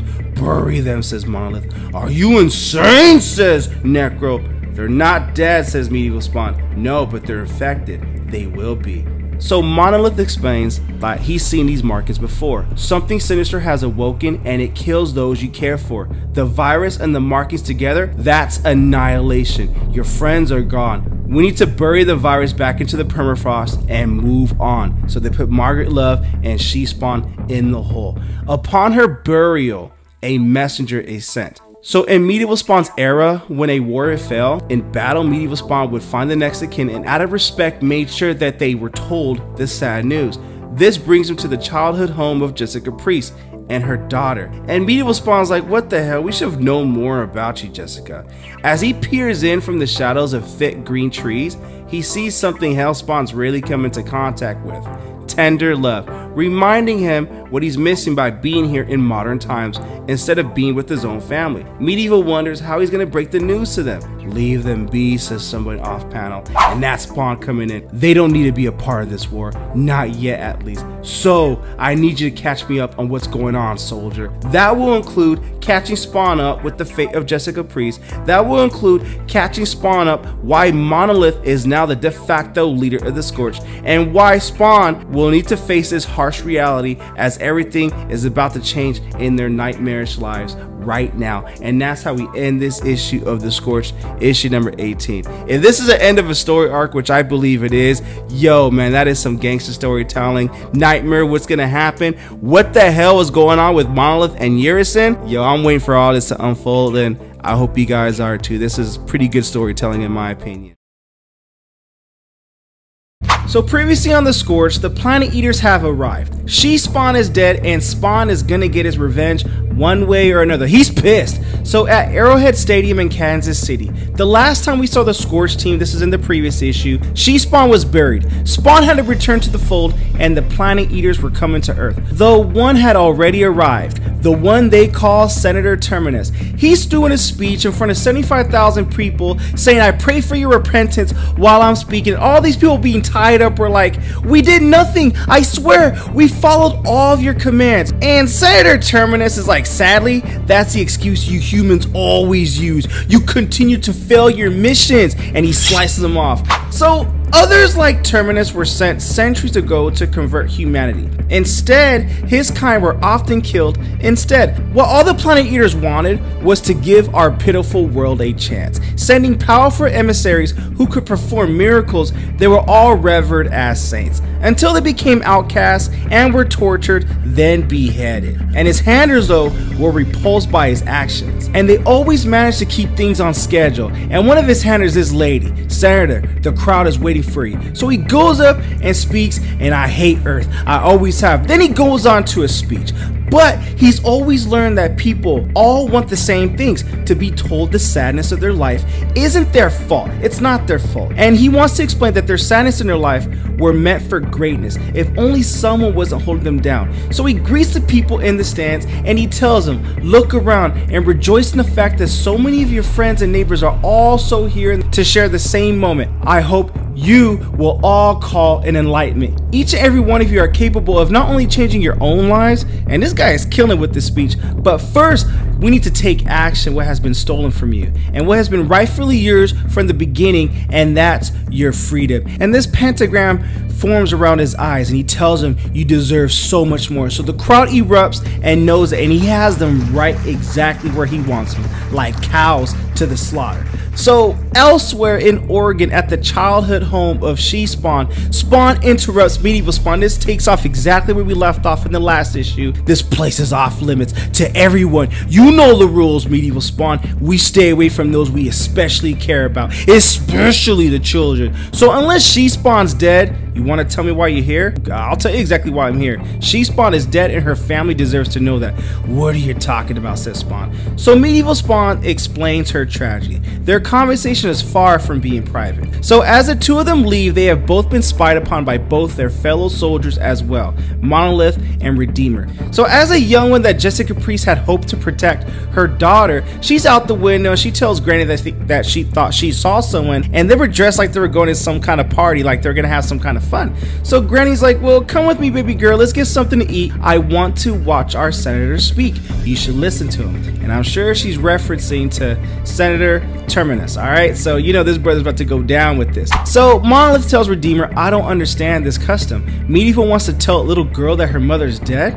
And Redeemer's like, "Well, he wants to honor his fallen warrior." "Then honor her by keeping the fight going, not by traumatizing a child. We've come too far into the future. You know that. And you know that if we don't change things now, there isn't going to be anyone left to tell their loved ones are dead. So you know, we got to do this thing right now." And Spawn out of nowhere tells Monolith, "You failed, Monolith. You were supposed to lead them, not worry about your own damn needs." So with the help of Medieval Spawn, the heroes have returned back to the battlefield. "I'm sorry she died," says Monolith. "It happens with soldiers, but the Planet Eaters don't care how many of us fall. They want total annihilation. The question is, what are you going to do to stop that?" And unfortunately, the answer to that question will have grave consequences. So back to Arrowhead Stadium. This guy is cleaning up the blood that Terminus left. And he's like, "Yo, man, if this guy is such a saint, why does he keep doing this?" And this girl tells him, "We don't question his reasons." They never question the reasons. That's a cardinal sin. That's what got them there in the first freaking place. But the oddness of what's happening to the blood before them does beg some questioning. It's like somehow something new is being formed. Terminus and his order have been avenging themselves by changing and transforming their victims into the monsters they already were. So combining them into something that now Terminus can control, and this monster, this blood monster, just forms. And this guy's like, "What's he doing? Get Terminus, tell him to stop all this." The Planet Eaters have judged thousands of worlds, sending emissaries to gauge what planets are not worthy of saving. When they find them, they start by killing them from the inside. And this girl's like, I warned you not to question him, because this blood monster's like, yo man, your blood is my blood. Tina, says Terminus, your loyalty won't go unnoticed. Step aside now. And she steps aside. Deviant, stand ready for my orders. And this deviant's like, nah, bruh, I follow no one. Oh, you will. You don't understand that just yet. And this pentagram forms around his eyes. And because of him having to lead the groundwork with the speech earlier, Terminus is going to assert his position further. And what of us, says the blood monster? Oh, we move on to other planets, says Terminus. And those planets still await judgment. But first, those who've been waiting must be given a sign to begin their attacks. Tina, connect me to them. And Tina is like, oh yes, Senator. So on a private feed, the call goes out to across the world to chosen leaders with his pentagram eyes and planet eaters in their DNA. Triggered servitude begins, orchestrated by Terminus. We got a connection. You're streaming live. So he tells them, followers, we gave this planet a chance, sending them saints who offered nothing but forgiveness and prosperity. And for that gift, they made those saints bleed, then suffer, but no more. The time has come to finally act, their own blood being the weapon that'll kill them. So gaze upon it. Even the strongest kneels when ordered and kills when commanded. So geographically scattered, the other leaders, all who've hidden themselves, watch away at Terminus, and they await their extraction, because soon the earth will be dead. So in the mountains, the Scorched seek the blood of their own. And Monolith is like, man, this is a waste of time. Then leave. You're free to go, says Spawn, but we're going to find her whether you like it or not.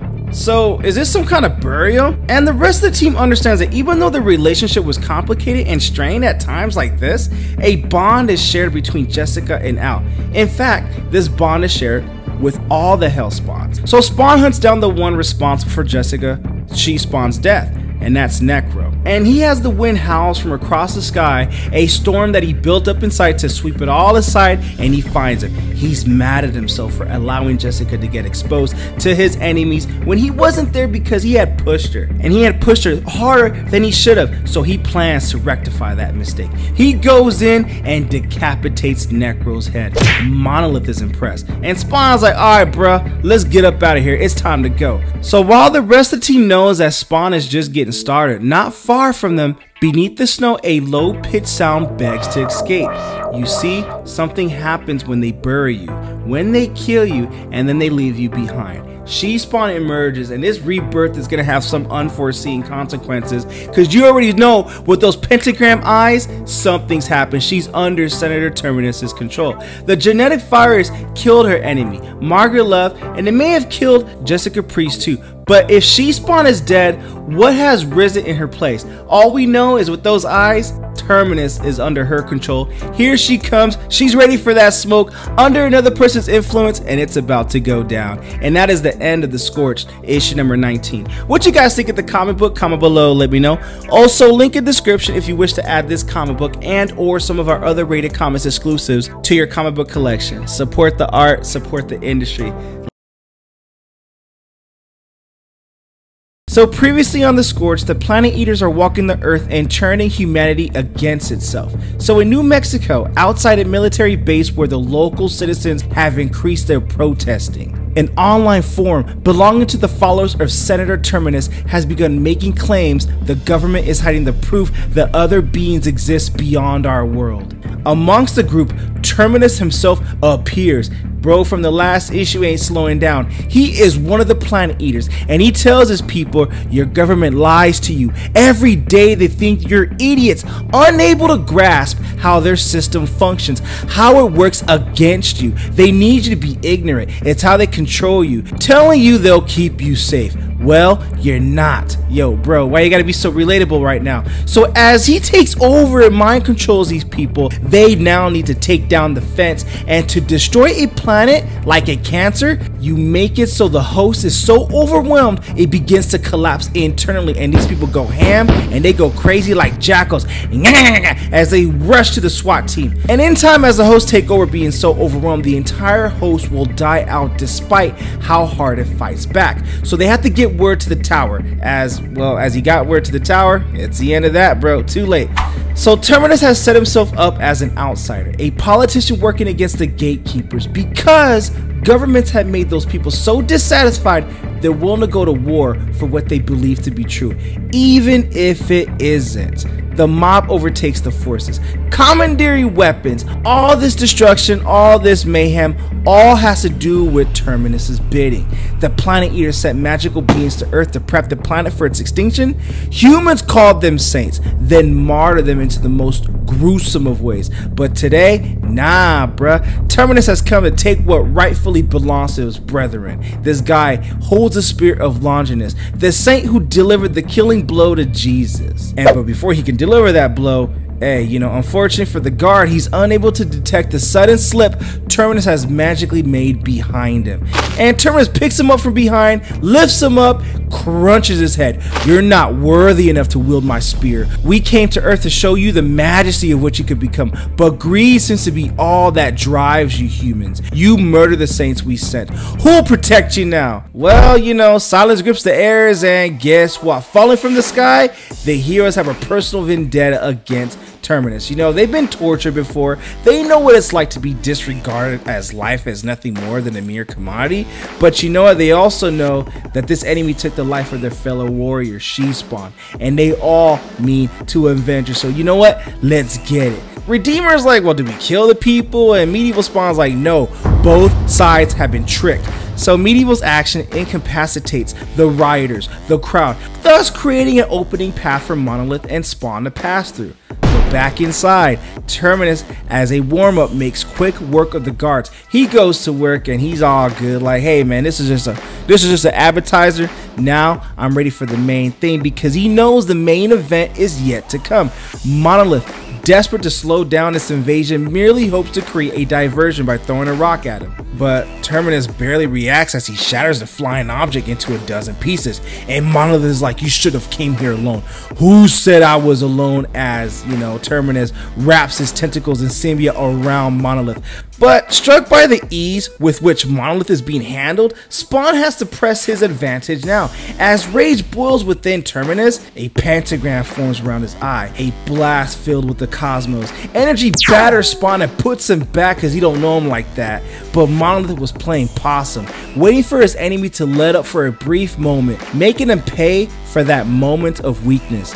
These Planet Eaters have devoured enough, and Monolith doesn't just want to stop them, he wants to destroy them. And that obsessive bloodlust is fortunately shared by others like Spawn. He goes in and lays a haymaker of his own. But Terminus still seems unaffected by it all. That's what grand power does. It gives you the confidence that borders on the edge of delusion. Like the Hellspawns, Terminus is also the first of his kind, and thus one of the most powerful too. So Terminus expels the depths of time and space pouring from his mouth, pouring it all over the protesters, his followers. They in turn feel it in their veins, not just rage, but power, supernatural power. As Medieval Spawns enters the fray, they're all surrounded by what? We don't know, but they got more power. Is it vampire? Is it monster? I don't know what kind of doom they're about to face, but they're about to face some doom right now. Meanwhile, Terminus weakened in ways he's never felt before because he had expelled all that power and spread the love, so to speak. He's gathered the spirit of Longinus and now plans to make his escape. But he couldn't have factored every possibility because Monolith, a 9-foot monstrosity, a creature whose own world was once devoured, and Terminus tells Monolith this planet will fall like yours did. Monolith's grips begin to crumble the craft. And guess what? Terminus has to let out the deviant. It's time. So that deviant he took control of in the last issue, it's time. And the deviant tells him, you need to learn your place. So darkness seeps into Monolith's being, compromising its natural functions as he struggles to maintain control of his own body until one hand has to let go. The helicopter, hundreds of feet from the ground, lurches, shaking loose his other hand. Monolith falls down, his mind on fire. He envisions Earth exploding, the cosmos folding in upon itself, and the dead zones. And he thinks everything is doomed. that nothing in the end will survive. This is all going down, and this battle is not looking good for the Hellspawns. So meanwhile in Oregon, near the childhood home where She-Spawn once lived, She-Spawn's daughter runs into the woods and tells Grandma that there's something out there, and Grandma's like, nah, that ain't true. And the girl's like, Grandma, I promise, something's moving around the woods. I get this eerie feel that we all know what it is, but you know what? Grandma looks at the trees, and when she looks up, the trees, they're singed like a fire burnt a hole through them. She's nearly 70 years old, but in all her life, Sarah Langston has never seen such an odd sight or smell such a repugnant odor. But aspect chilled to the bone, she knows something is wrong. Go back to the house. But, says the daughter, no, don't argue with it, just go. Don't scold the child, Sarah says She-Spawn. After all, we both know how free-spirited her mother was. She-Spawn, or is it Jessica Priest? But at the same time, is it or isn't it? A fire burns within her from beyond, a grave that's causing her to change with every breath she takes, change into something new and something dangerous. But the question is, dangerous to who? We don't know, as the pentagram around her eye is formed, and we know Terminus has everything and anything to do with it. And that is the end of this issue of The Scorched, issue number 20. You know, once again, I had a blast reading this comic. What you guys think of the comic book? Comment below, let me know. I have no idea where this is gonna go, but now that the Hellspawns have teamed up and they actually are facing someone that could give them a run for their money, and it's not looking good and the odds are stacked against them, let's see how this all plays out in the end. And come on now, we need Gunslinger Spawn back in the fray too.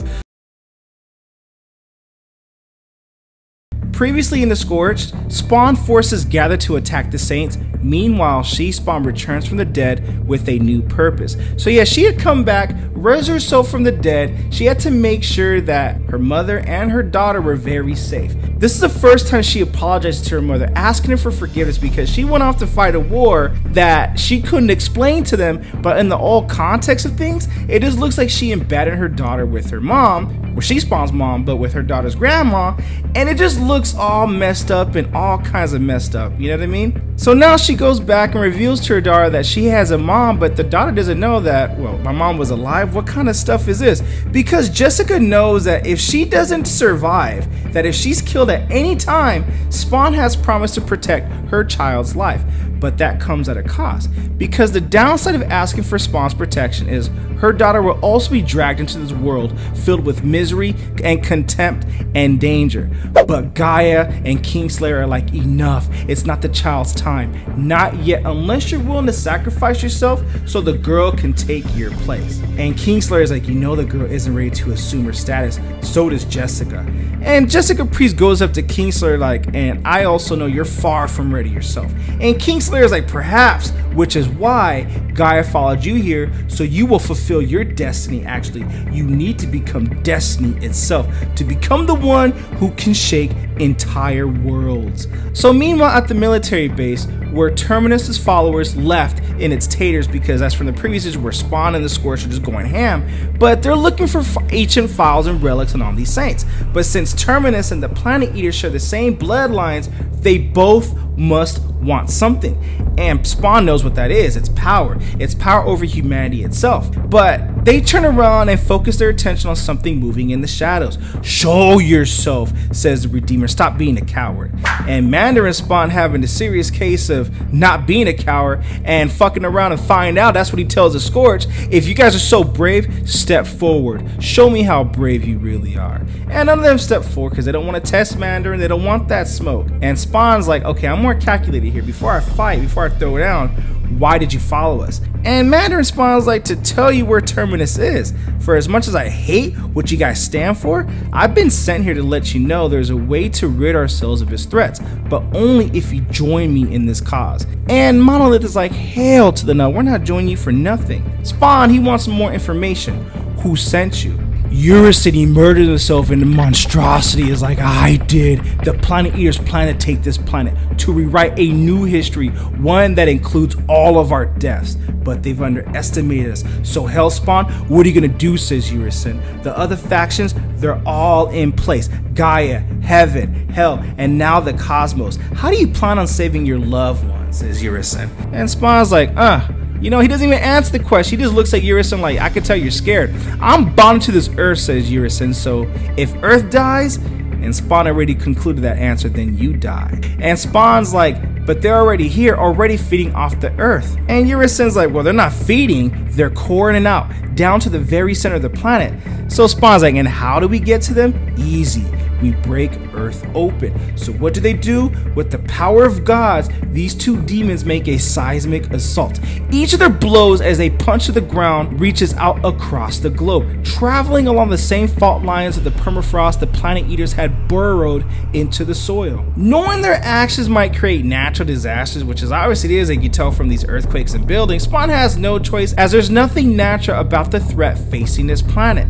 So the dead zones have already been opened. Now space and time has become fair game, and his teammate Spawn, she's been taken by a mysterious force. So what he and Urizen are doing is sending their enemies a message, one they won't be able to ignore. And while fortified under the bone church of Sarajevo, he casually sits on the throne as his world is being attacked right now because he's already claiming his world. That's Terminus from the previous issues. He's not even concerned about Spawn or Urizen pounding away at the Earth to get to the core, because in his mind, this planet has already been colonized. They've already won, because this planet has been weak for so long, making its entire consumption inevitable. He ain't worried about nothing, bro. And because of the way the history of Earth is, people on Earth have been slaughtering and invading one another since the dawn of time. Men stealing each other's land. He just sees that, yo, it's a free-for-all, so we might as well take over, because killing their enemies, women and children, that's what the guys have been doing on Earth, but we're just coming in to, you know, try him, enslave him, because we can do it better. That's what Terminus is thinking. And also, he has a justification that we tried taming them before. It's why we sent the Saints, hoping to deliver the miracles. He's referencing a couple issues of the Scorched issue number 19, I believe, that he mentioned that, and now they're gonna go about it themselves. So by the grace of the spear of Longinus, their land will be shaken, then burned. So now he's got his fear, he's got his boys, and he's gonna enslave humanity, and he's gonna go to work. And by going to work, they're going to an all-out war. The spear of Longinus, the bow of Saint Sebastian, the shield of Saint Peter. The planet eaters have slayed dozens of worlds with these weapons, so instead of idly waiting for their enemies to attack, nah bruh, we're gonna bring the attack to you. And because to these cosmic invaders, Earth has become personal to them, so showing the human cretins that even their most powerful warriors such as Spawn, Monolith, Redeemer, and Mandarin Spawn and Urizen, when they bring him down to the knees and when they claim victory over them, the rest of civilization will shake. That fear will be the last thing every being on this planet will feel.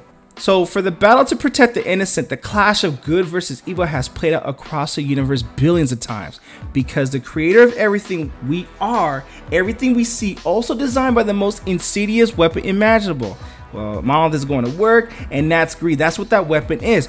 Greed not only to them, but by humanity as well. It's existed forever. Urizen makes a strange proposition like, hey Spawn, you want to eat Terminus? Then start with your own leg. Terminus won't have to do that. Spawn will take his legs out necessarily, but Spawn's like, okay, you know what, this is kind of too easy, all in the name of avenging the woman he loves, wanted, because that's part of his motivation for why he wants to, you know, help out humanity, even though he despises it, all in the name of the woman he loves. But guess what, Urizen has ulterior plans of his own, and he tells Spawn, he made this easier than I thought. Spawn's like, what? And Terminus decks Spawn in the face and goes down to the ground. Don't be so shocked, Spawn. Urizen has been one of us for a very long time. He promised to deliver you to me to mix your blood with mine. And the reason for that is because that combination of their DNA, light mixed with darkness, creates a glow bathing Terminus following in its energy, and these blood beasts will become more powerful in that. And this is how the planet eaters have thrived. They molded stardust with their born, stolen from the worlds they've devoured. It's how they created countless armies across the galaxies, turning each of them into gods, and Spawn is the final piece of that puzzle that's going to make them all powerful and all dangerous. And now Terminus is like, now I have no need for you, Urizen. You served your purpose. So with the Spear of Longinus, he throws it at Urizen, and that's the reward to Urizen, blinding him so black as his soul, and now Urizen can't see. But as Urizen falls, a bigger threat emerges. Guy has returned her from the dead. Though still infected with the disease brought by these intruders, because Gaia is angry, freaking angry at those who left this woman in a grave, caring even less for this woman's daughter becoming an orphan, all for the cause of some great war that needed to be fought. Gaia is pissed. She-Spawn is standing over Urizen, even though he's all powerful. She's standing over, light beckoning, but she's pissed, so maybe she's on the good side now. And She-Spawn tells him, if it's a fight you want, then rise, face the wrath of this She-Spawn. And that is where we end the Scorched issue number 21. You know what? Awesome, man. I can't wait for the next issue to see how this turns out, plays out, and goes ham out. Look, I'm crazy with it, dude. I'm loving it. So previously in the Scorched, She-Spawn, after being left for dead, has returned. Terminus's plans are finally revealed. So She-Spawn, Jessica Priest, has returned from where? She doesn't know, but we know because you follow the last previous issues. But her daughter's life is at stake, a child whom she walked away from years ago, but one day will be more important than anyone can comprehend. That's what Gaia told her. So now she comes for Terminus, and that ass is hers. Not to mention, the world is about to crumble. Spawn and Monolith and the crew, all they could do is just watch it all.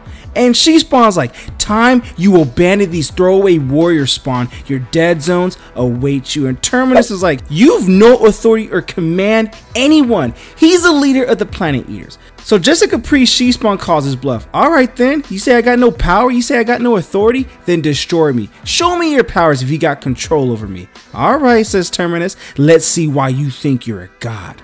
Gods don't have to prove themselves, but for you, I'll make an exception. He charges in, he goes forward. And She-Spawn's like, nah, bruh, we'll see about that. And Monolith is asking Spawn, like, why are we waiting? So Spawn's like, nah, I kind of want to see how much she's changed and how this is going to play out. So She-Spawn doesn't think anything has changed in her. Instead, this is her destiny. So as Terminus goes in for the choke and the strangle, she counters that and slams her to the ground, and her motivation to protect her daughter is all that she needs. And guess what? If anyone touches a single hair on her daughter, she will gut Terminus alive. Then I'll gut your children and gut them all out. I'll hunt them down. I'm not the only one with something to lose. And Terminus is like, you're mad. Wrong, says She-Spawn. I haven't begun showing my anger.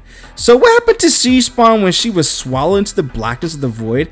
Did she, did light flash in front of her eyes? No, they say that when you die, that's what happens, but it doesn't flash in front of your eyes. It gets erased, so to speak. She saw what she thought was important, what she cared about, then realized it was all an invention. Emotions she created in her head, with no connections, no real value, no nothing. Instead, she saw an emptiness, a life she thought was filled with meaning, but it wasn't. That's when she understood she could lose all of it, forget everything, except her daughter. She won't lose that. And Terminus is like, I feel sorry for you. You're being used, taken advantage of, because of your weak grip on your sanity, they'll soon control you.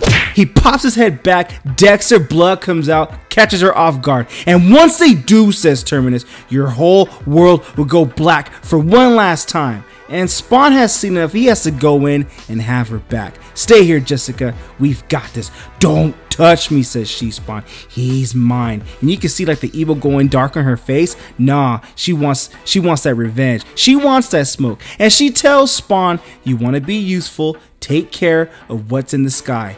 They all know what that means. Planet Eater, says Monolith. Prepare yourselves, they've come to devour. Now she's seen visions of this attack. In the darkness, space traveling hives loyal to Terminus, whose mission is to burrow into the Earth's core, then radiate out and burrow into the souls of the planet's inhabitants, burrow into the people, draining them of their life's energy. But Terminus first needs to devour the soul of his lifelong enemy, and to do so, Urizen will have to die, choking and pleading for mercy at his hands. As Terminus uses the Spear of Longinus, I believe that's the spear mentioned a couple issues back, that pierced Jesus Christ. They both dreamt of each other's death, but now Urizen's demise will be the signal to triggers Earth disintegration.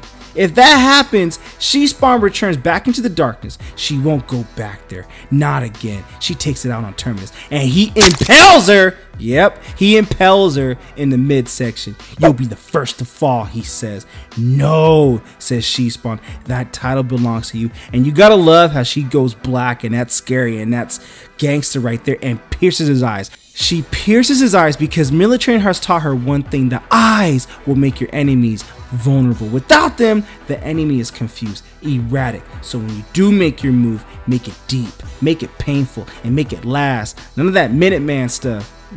Okay, that's a horrible joke. I don't know why she said that, but that eye piercing is gonna last way longer than a minute. Make it so your enemy never enjoys a single second of Earth's visual beauty again. Make darkness all they'll ever see again. I'm doing you a favor, says She-Spawn. You'll thank me one day, as blood just bursts out of it like squeezing a packet of ketchup way too hard in middle school and getting on your friend's white t-shirt, because Jessica Priest tells him, I'm gonna let you live, as a message to your kind. Tell them if they ever come back here again, I'll make sure every living human acts just like me. Though blind, you'll see the future, knowing I'm not bluffing. She takes out the spear, snaps it, and flexes like that shit didn't do nothing to me. So the rest of the Scorched, they join the fray. They want that smoke. They go in, they go ham, and you know what? They got the upper hand. But today has not yet finished. The battle goes on, and She-Spawn tells him, Gaia told me this. She said I was to be your queen, to serve at your side, but you couldn't share that. She said you'll never allow anyone to have what you have. And though I never joined you, you discarded me. Why? So you could feast on Earth yourself? You greedy son of a bitch. So caught in the whirlwind of anger, Jessica changes her mind, delivering a savage death blow.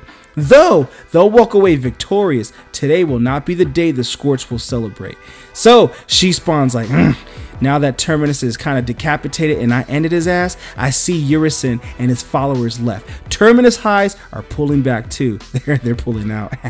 Anyways, Jessica, are you okay? Says Monolith. Far from it, she says. And Spawn's like, I think what he's wanting to know is, are you ready to lead the team again?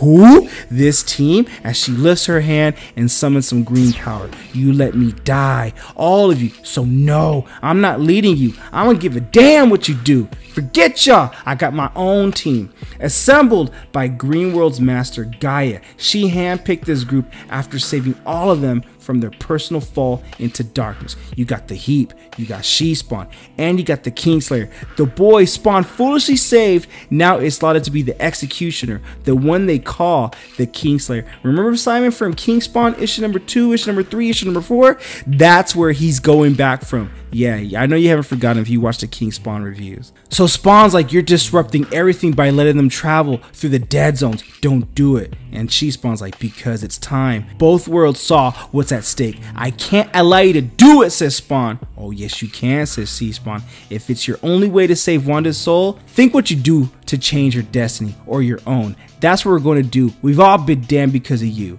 And Gaia knew it's why she hid your wife. You know, for insurance, just in case you try to stop her. But we all know you'll try.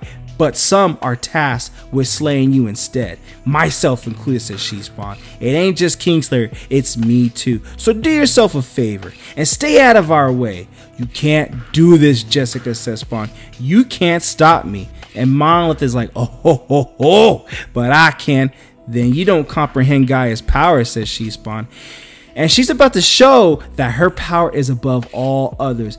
You, the planet eaters, you're all subject to her. Without her, nothing in the cosmos exists. All this green energy emits, and guess what? They disappear. So all that power that Gaia has, not you, the planet eaters, all of you will owe her. So as the smoke clears, Jessica Priest is gone. Her new teammates are gone as well. And Spawn, they're all gone. And Monolith and Redeemer are like, I don't think this is over. In truth, the true fight has yet to begin. And that is the end of this issue of the Scorched, issue number 22, where the world's fate is at stake, and this is a Scorched final stand of this battle because a new battle has just begun. What you guys think of the comic book? Comment below, let me know. Also, link in description if you wish to add this comic book and or any of our other Rated Comics exclusives to add to your comic book collection. Support the art, support the industry.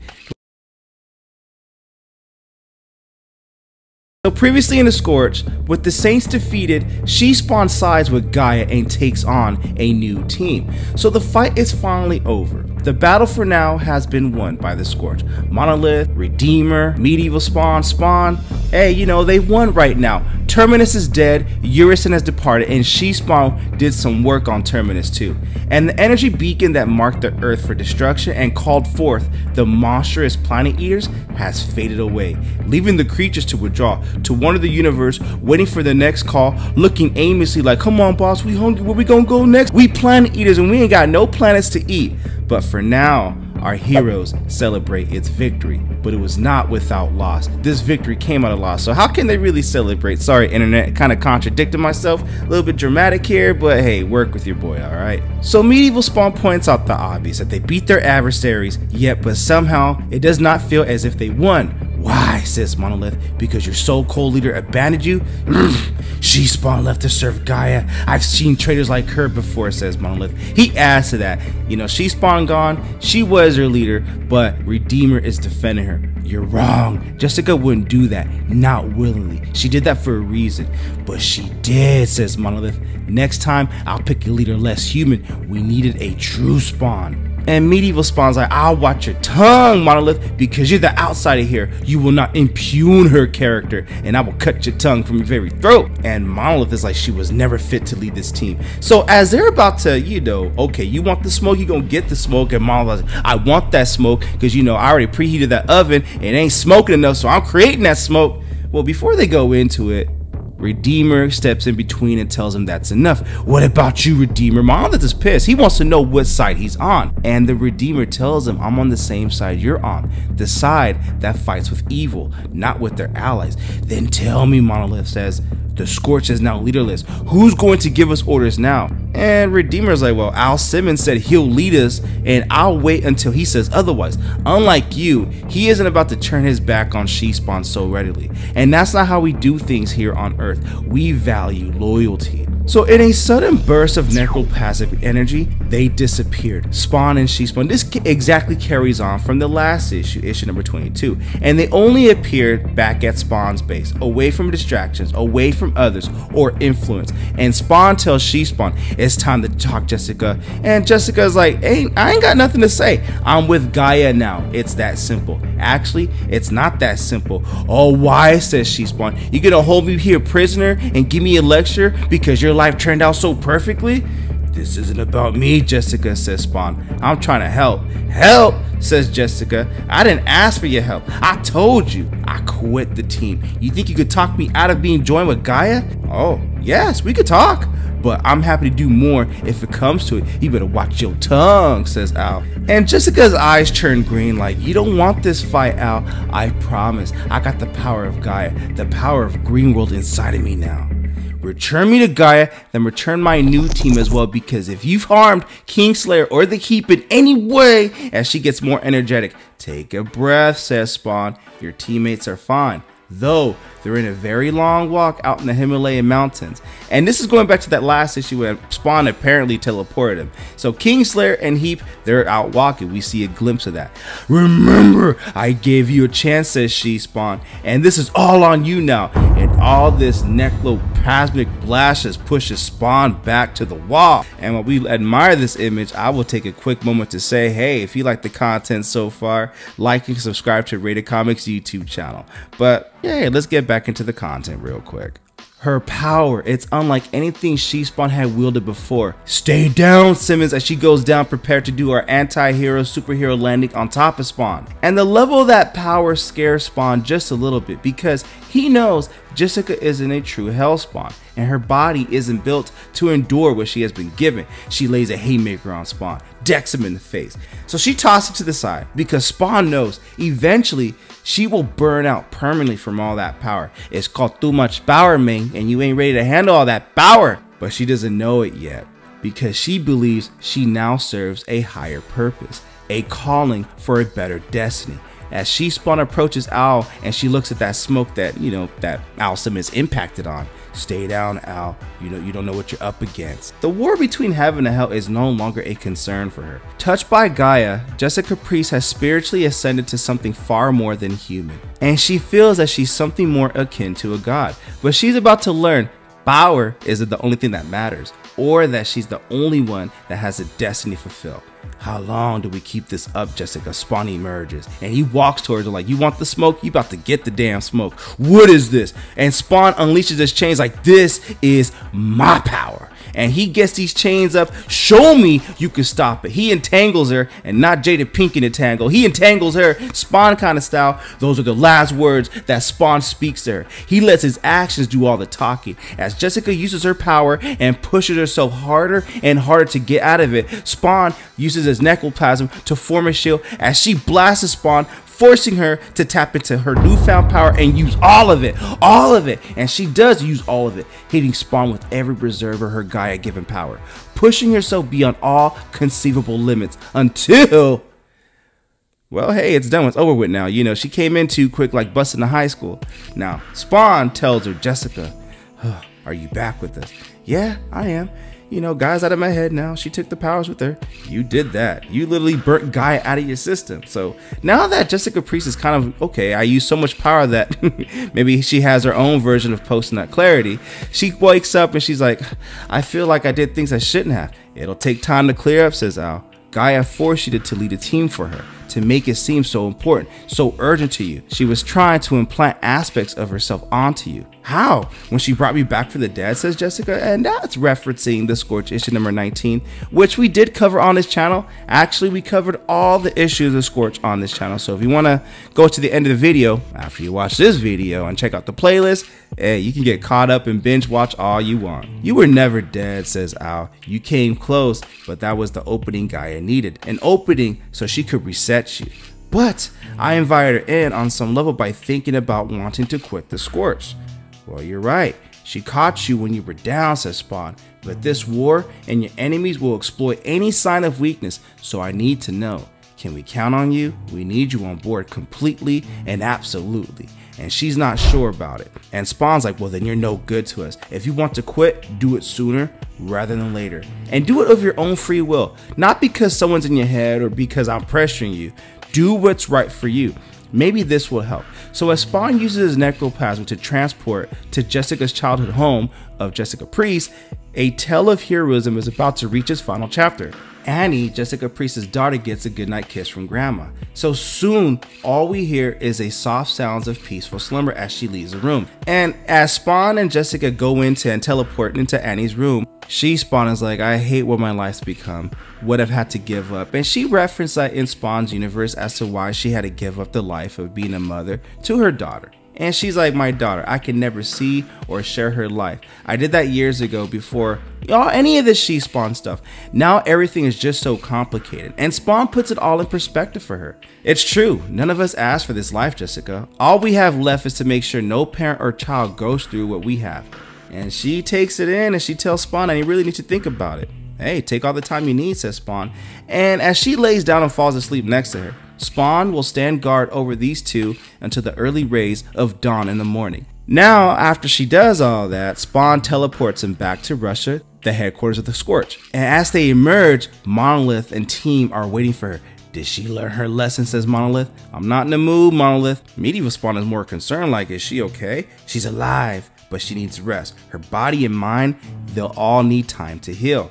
And after that, she has a decision to make, says Spawn. And Redeemer's like, and what does that mean? That she's still thinking about quitting the team? And they call out for Spawn and he just disappears because their questions go unanswered. Spawn retreats into the shadows, departing in a very ominous silence.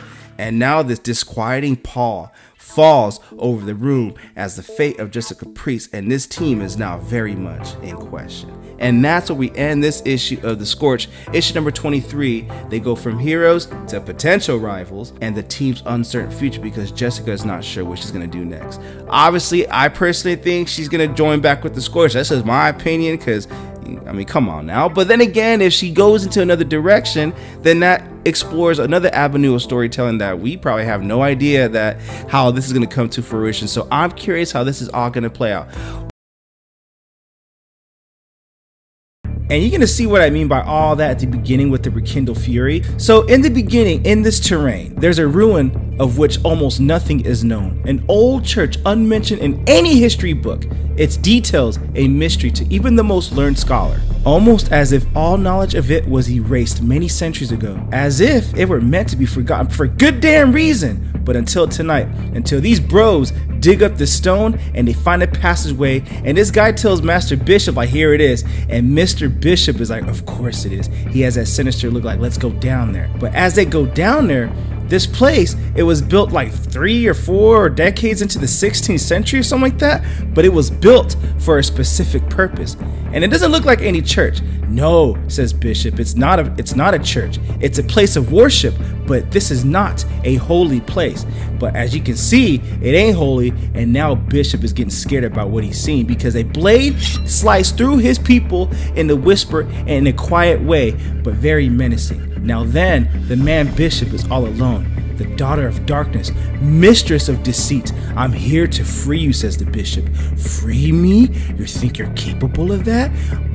That looks creepy, man. And he's like, yes, I know I am. And I know who it is you truly hate. Before you kill me, the one that put you here still lives. If I release you, you could remedy that, all right? I'm gonna give you revenge. And she's like, okay, I've been locked here for far too long with only my hunger and my hate. If you have the power to give me my freedom, then release me. Let me finally have my revenge. You telling me something like this, a creature like that, a simple door was keeping her at bay? But there's gotta be something more magical at stake here. Now, in the previous issue, Jessica Priest quit the Scorched, or at least Al Simmons gave her that option. So for Jessica Priest, the last few weeks have been eventful for her. Her team, the Scorched, saved the world, but in that process, Jessica almost lost herself. Self-doubt and guilt came bubbling to the surface. That was before she went toe-to-toe with her mentor, her friend, the one person she feared and respected more than anyone else, Al Simmons. Things got ugly, but eventually, Al set her straight. And she goes into this Pitchfork bar for an ice cold beer. It looks like a bar nearby my house, Pappy's and Harriet's. If you check that out, Google it. It looks like it, so to speak, without the signage, so to speak. But sometimes even a long, fast, hard ride is exactly what Jessica needs to clear her head. Okay, my mind went somewhere else on that. Bruh. But other times, all she needs is company. So she sits down next to Mark at the bar. Mark, who's low-key, got his, you know, medieval Spawn mask over there, but Jessica tells him, I'm gonna need that helmet today. So Mark is like, okay, didn't know why you asked me here. Maybe you were expecting trouble, so I thought I'd be prepared, you know? No trouble today, says Jessica Priest. I just want to take a shot. So Mark goes into this dialogue, like, truth is, I don't like being too far from it, and it doesn't like being too far away from me either. So she asks him, how does this whole medieval Spawn work? I've never understood it. You and medieval, is it like there's two voices in your head, or is it like two minds sharing one body? And Mark is like, well, hard to explain. I mean, there's a separation between us, but sometimes I just know things or can feel what he is feeling. Sometimes when I see my reflection, it's his. Other times I catch a glimpse of myself as Sir John of York, the man he used to be. More and more it's getting harder to tell where I end and where medieval begins. And the longer medieval's part of me, the less I feel like myself. I hate it. So Redeemer comes in like, hey man, am I interrupting anything? And they're all not in masks. They're not in their costumes, you know? I said mask, so forgive me on that. Redeemer asked Jessica Priest, are you actually quitting the Scorched? And she was like, well, thinking about it, but Al set me straight. Now I'm thinking about something else. That's why I'm here, to talk to you guys about it. But before she could get into that, these guys, Bishop, the guy who released whatever that creature was from the beginning, tells her, hey Big Red, what's a fine woman like you doing with those two nerd boys, huh? When you could have a real man, huh? Oh, I love to be with some real men. Be sure to point them out if you can, alright? If they show up, says Jessica Priest. Cool clackback.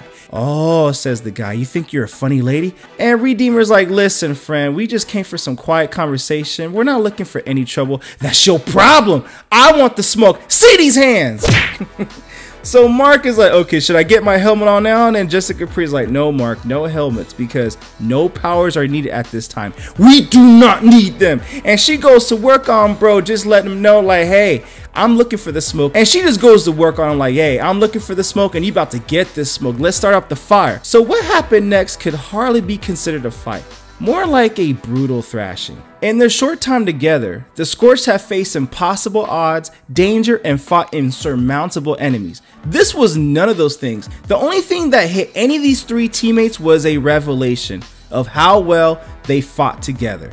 Because there's no denying, after all they've been through, they've since become a team, and a damn good one.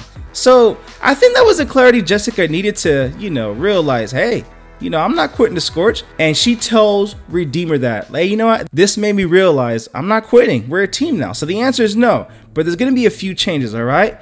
Al's going to be stepping away from things. He's dealing with his own stuff. And Jessica tells the team that I got a feeling that things will get a lot worse for Al before it gets better. And she continues with her speech. So that currently makes us the Scorched. We could be many things. Sometimes we'll be a hammer, sometimes we'll be a scalpel, and other times we need to be a shadow. And the others like Monolith, Soul Crusher, Haunt, the Freak, they're just tools.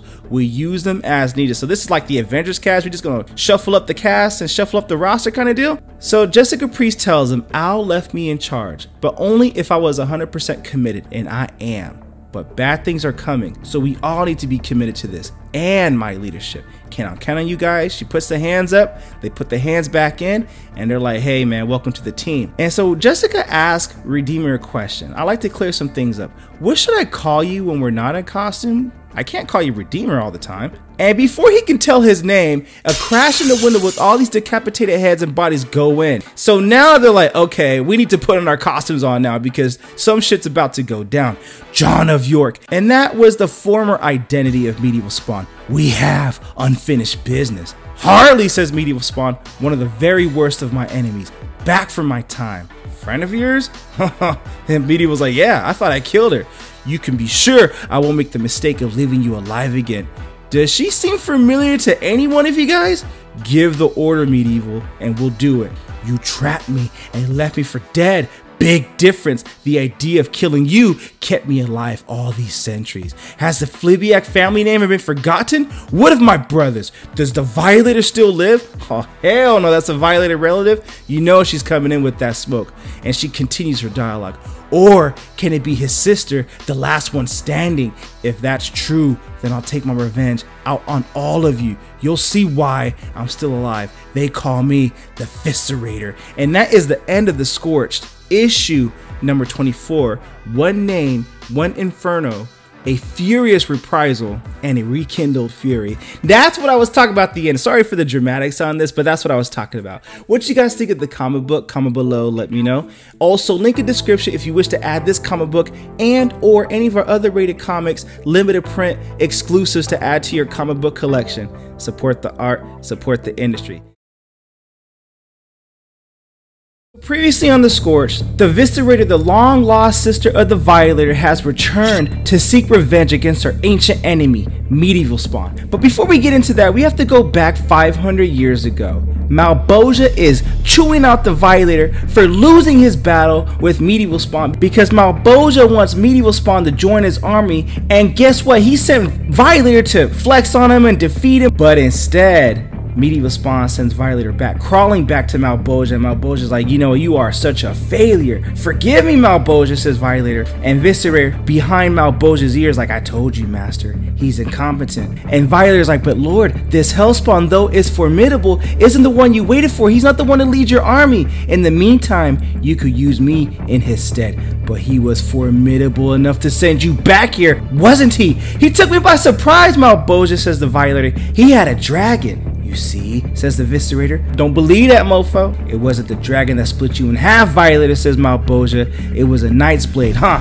Failure demands punishment, and I've got the perfect one for you. It won't happen again, says Violator. Please, no punishment. You've proven you're not to be taken seriously. You made a fool of yourself. And so, he snaps his finger. A fool you shall be until you gain my trust again. Now leave, fat boy. How long do I have to wear this, says Violator. He's pissed until I say otherwise. A day, maybe a century. Oh, so that's how the Violator became the clown. He's always been that way. That's pretty interesting backstory too. Clever move, master, says the Viscerator. Step from the shadows, Viscerator, says Malebolgia. Your attempts to manipulate are as pathetic as they are transparent. And yet, your treachery, your willingness to betray anyone, even your brother, is almost admirable. And Viscerator's like, well, you need someone conniving, vicious, relentless. I could take my brother's place if you allow. You want his position? So be it. It's yours. So that's the backstory of the Viscerator. So 500 years ago, the Viscerator took Violator's place on Earth. So for a brief period, she became the greatest enemy of the Hellspawn, now known as Medieval Spawn, challenging him at every turn, leaving a wake of death and destruction in her path. Today, half a millennium later, Medieval Spawn had her magically bound, then downed an entire cathedral on top of her and left her to die. She's back and she's pissed. For centuries, Viscerator fed on dreams of vengeance. Today, she intends on making those dreams a reality. And She Spawn's like, I don't give a damn who she is. We gotta take her out. So Medieval Spawn tells her, okay, we'll get clear. But one thing that the Viscerator hadn't imagined was this. And this surprised her. Hell spawns don't work with others, and certainly not angels. And she looks at Redeemer like, you're an anti-spawn. What's heaven doing in this war? I'm not an anti-spawn. I'm a redeemer. And he blasts her back like that because you don't know me like that. And she gets clapped like that. Look, ooh, that's kind of sexy right there. So they ask, is she dead? And Medieval Spawn's like, no, I made the mistake of assuming that once. She is clearly stronger than I anticipated. And to that point, she begins to resurrect. We have to finish her, says Medieval Spawn. She's more dangerous than her brothers because she can have children. Okay, look, remember in the past issue in the Scorched 24? Okay, well, those were innocent bar patrons that they took out. And they made the regretful mistake of challenging them to a bar fight. So now, even though they're battered and bruised, but the Viscerator made them into something more monstrous. And she tells her children, keep his minions occupied, my children, but leave the night spawn to me. And Medieval Spawn's like, okay girl, don't be trying me like I'm some kind of sample because you're about to lose your head. Earlier, the fate of the team was uncertain. Jessica Priest had threatened to leave them, but after some introspection, the team renewed their commitment to the team and to each other. And Viscerator's like, boy, your skills have improved, John of York. Violator said you have potential, but he maintained there will be another spawn with enough power to take down Malboja himself. There is one such spawn. Well then, says the Viscerator, I'll just have to kill that hell spawn next. And so in her dreams, in her mind, she's thinking humans should have never been given the symbiote first. So when she presents their heads in her head to Malboja, he might even make her queen to rule at his side. But, you know, Medieval Spawn has to be a buzzkill to her and tells her, you did not hear? Malboja's dead. Spawn killed him long ago. And that was way back in Spawn issue number 100, which we will eventually get to that on this channel. Eventually, just stick with me, alright? There's a lot of comic book content out there. And the Viscerator is like, liar! Oh, I'm not lying, says Medieval Spawn. He took his head too. Neither of us has a master anymore. Medieval, stop talking. Destroy her, says She Spawn. This is a trick, says the Viscerator, like you used before. Symbiotes can't kill their creator. I'm going to go see him, but this isn't over. And she leaves. And She Spawn's like, I hate it when we're the ones doing all the waiting. I just want to do some fighting right now. But she says she can birth more children like herself. Well, when can that happen? Unknown. She's the first of her kind, says Medieval. She Spawn's like, I ain't liking the sound of this. Who would she trust enough to impregnate her? She doesn't have to trust anyone. She could just force them to. And before She Spawn could put this together, a gun gets pointed at her head by some girl, tells her, don't move a damn muscle. Get the hell out of my bar, whatever's left of it, alright lady? And She Spawn's like, girl, I'm not in the mood. She takes her chains, clap the gun out of her hand, ask nicely, and we will be more than happy to leave, alright? So they leave and the girl's like, okay, alright, well, sorry about that. And once again, She Spawn's like, I'm sick and tired of people trying to try me like that. So Redeemer's like, I can offer a guess on who the Viscerator would trust. How about the one who released her? Ooh, who was that? Well, for that answer, we join a man known as Bishop, hidden away in a place that used to be a house of God. Bishop has always considered himself a holy man, but who he now prays to is anything but divine. And Viscerator comes back, you deceived me. You said nothing has changed since I was in prison. Nothing! You lied to me. Oh, says Bishop, for you it hadn't. We told you your captor was alive, and where he was, that's all you asked. And Viscerator is like, oh, she's ready to go to work on him. He has partners now, and said my lord doesn't exist. Is it true? Oh, yes it is, but that gives us an opportunity to create our own destinies. So join me, says Bishop. Together, we can give you the revenge you seek while carving your own power base. And when the time is right, I'll exact my own revenge as well. Jessica Priest is and always has been a fraud. She's not worthy of being the She Spawn. And that is the end of this issue of the Scorched, issue number 25. My theory, I don't know what that is. I think that's got to be Omega Spawn, or maybe, I don't know what that is. But this is a heck of a cliffhanger right here. What you guys think of the comic book? Comment below, let me know. And also link in description if you wish to add this comic book and or any of our other Rated Comic limited print exclusives to add to your comic book collection. Support the art, support the industry. Lastly, this video is sponsored by coffee, so if you'd like to buy your boy a cup of coffee, link in description or donate to the super thanks. But the greatest compliment you can do is by liking this video and subscribing to Rated Comics YouTube channel. Thank you again for watching. Until next time.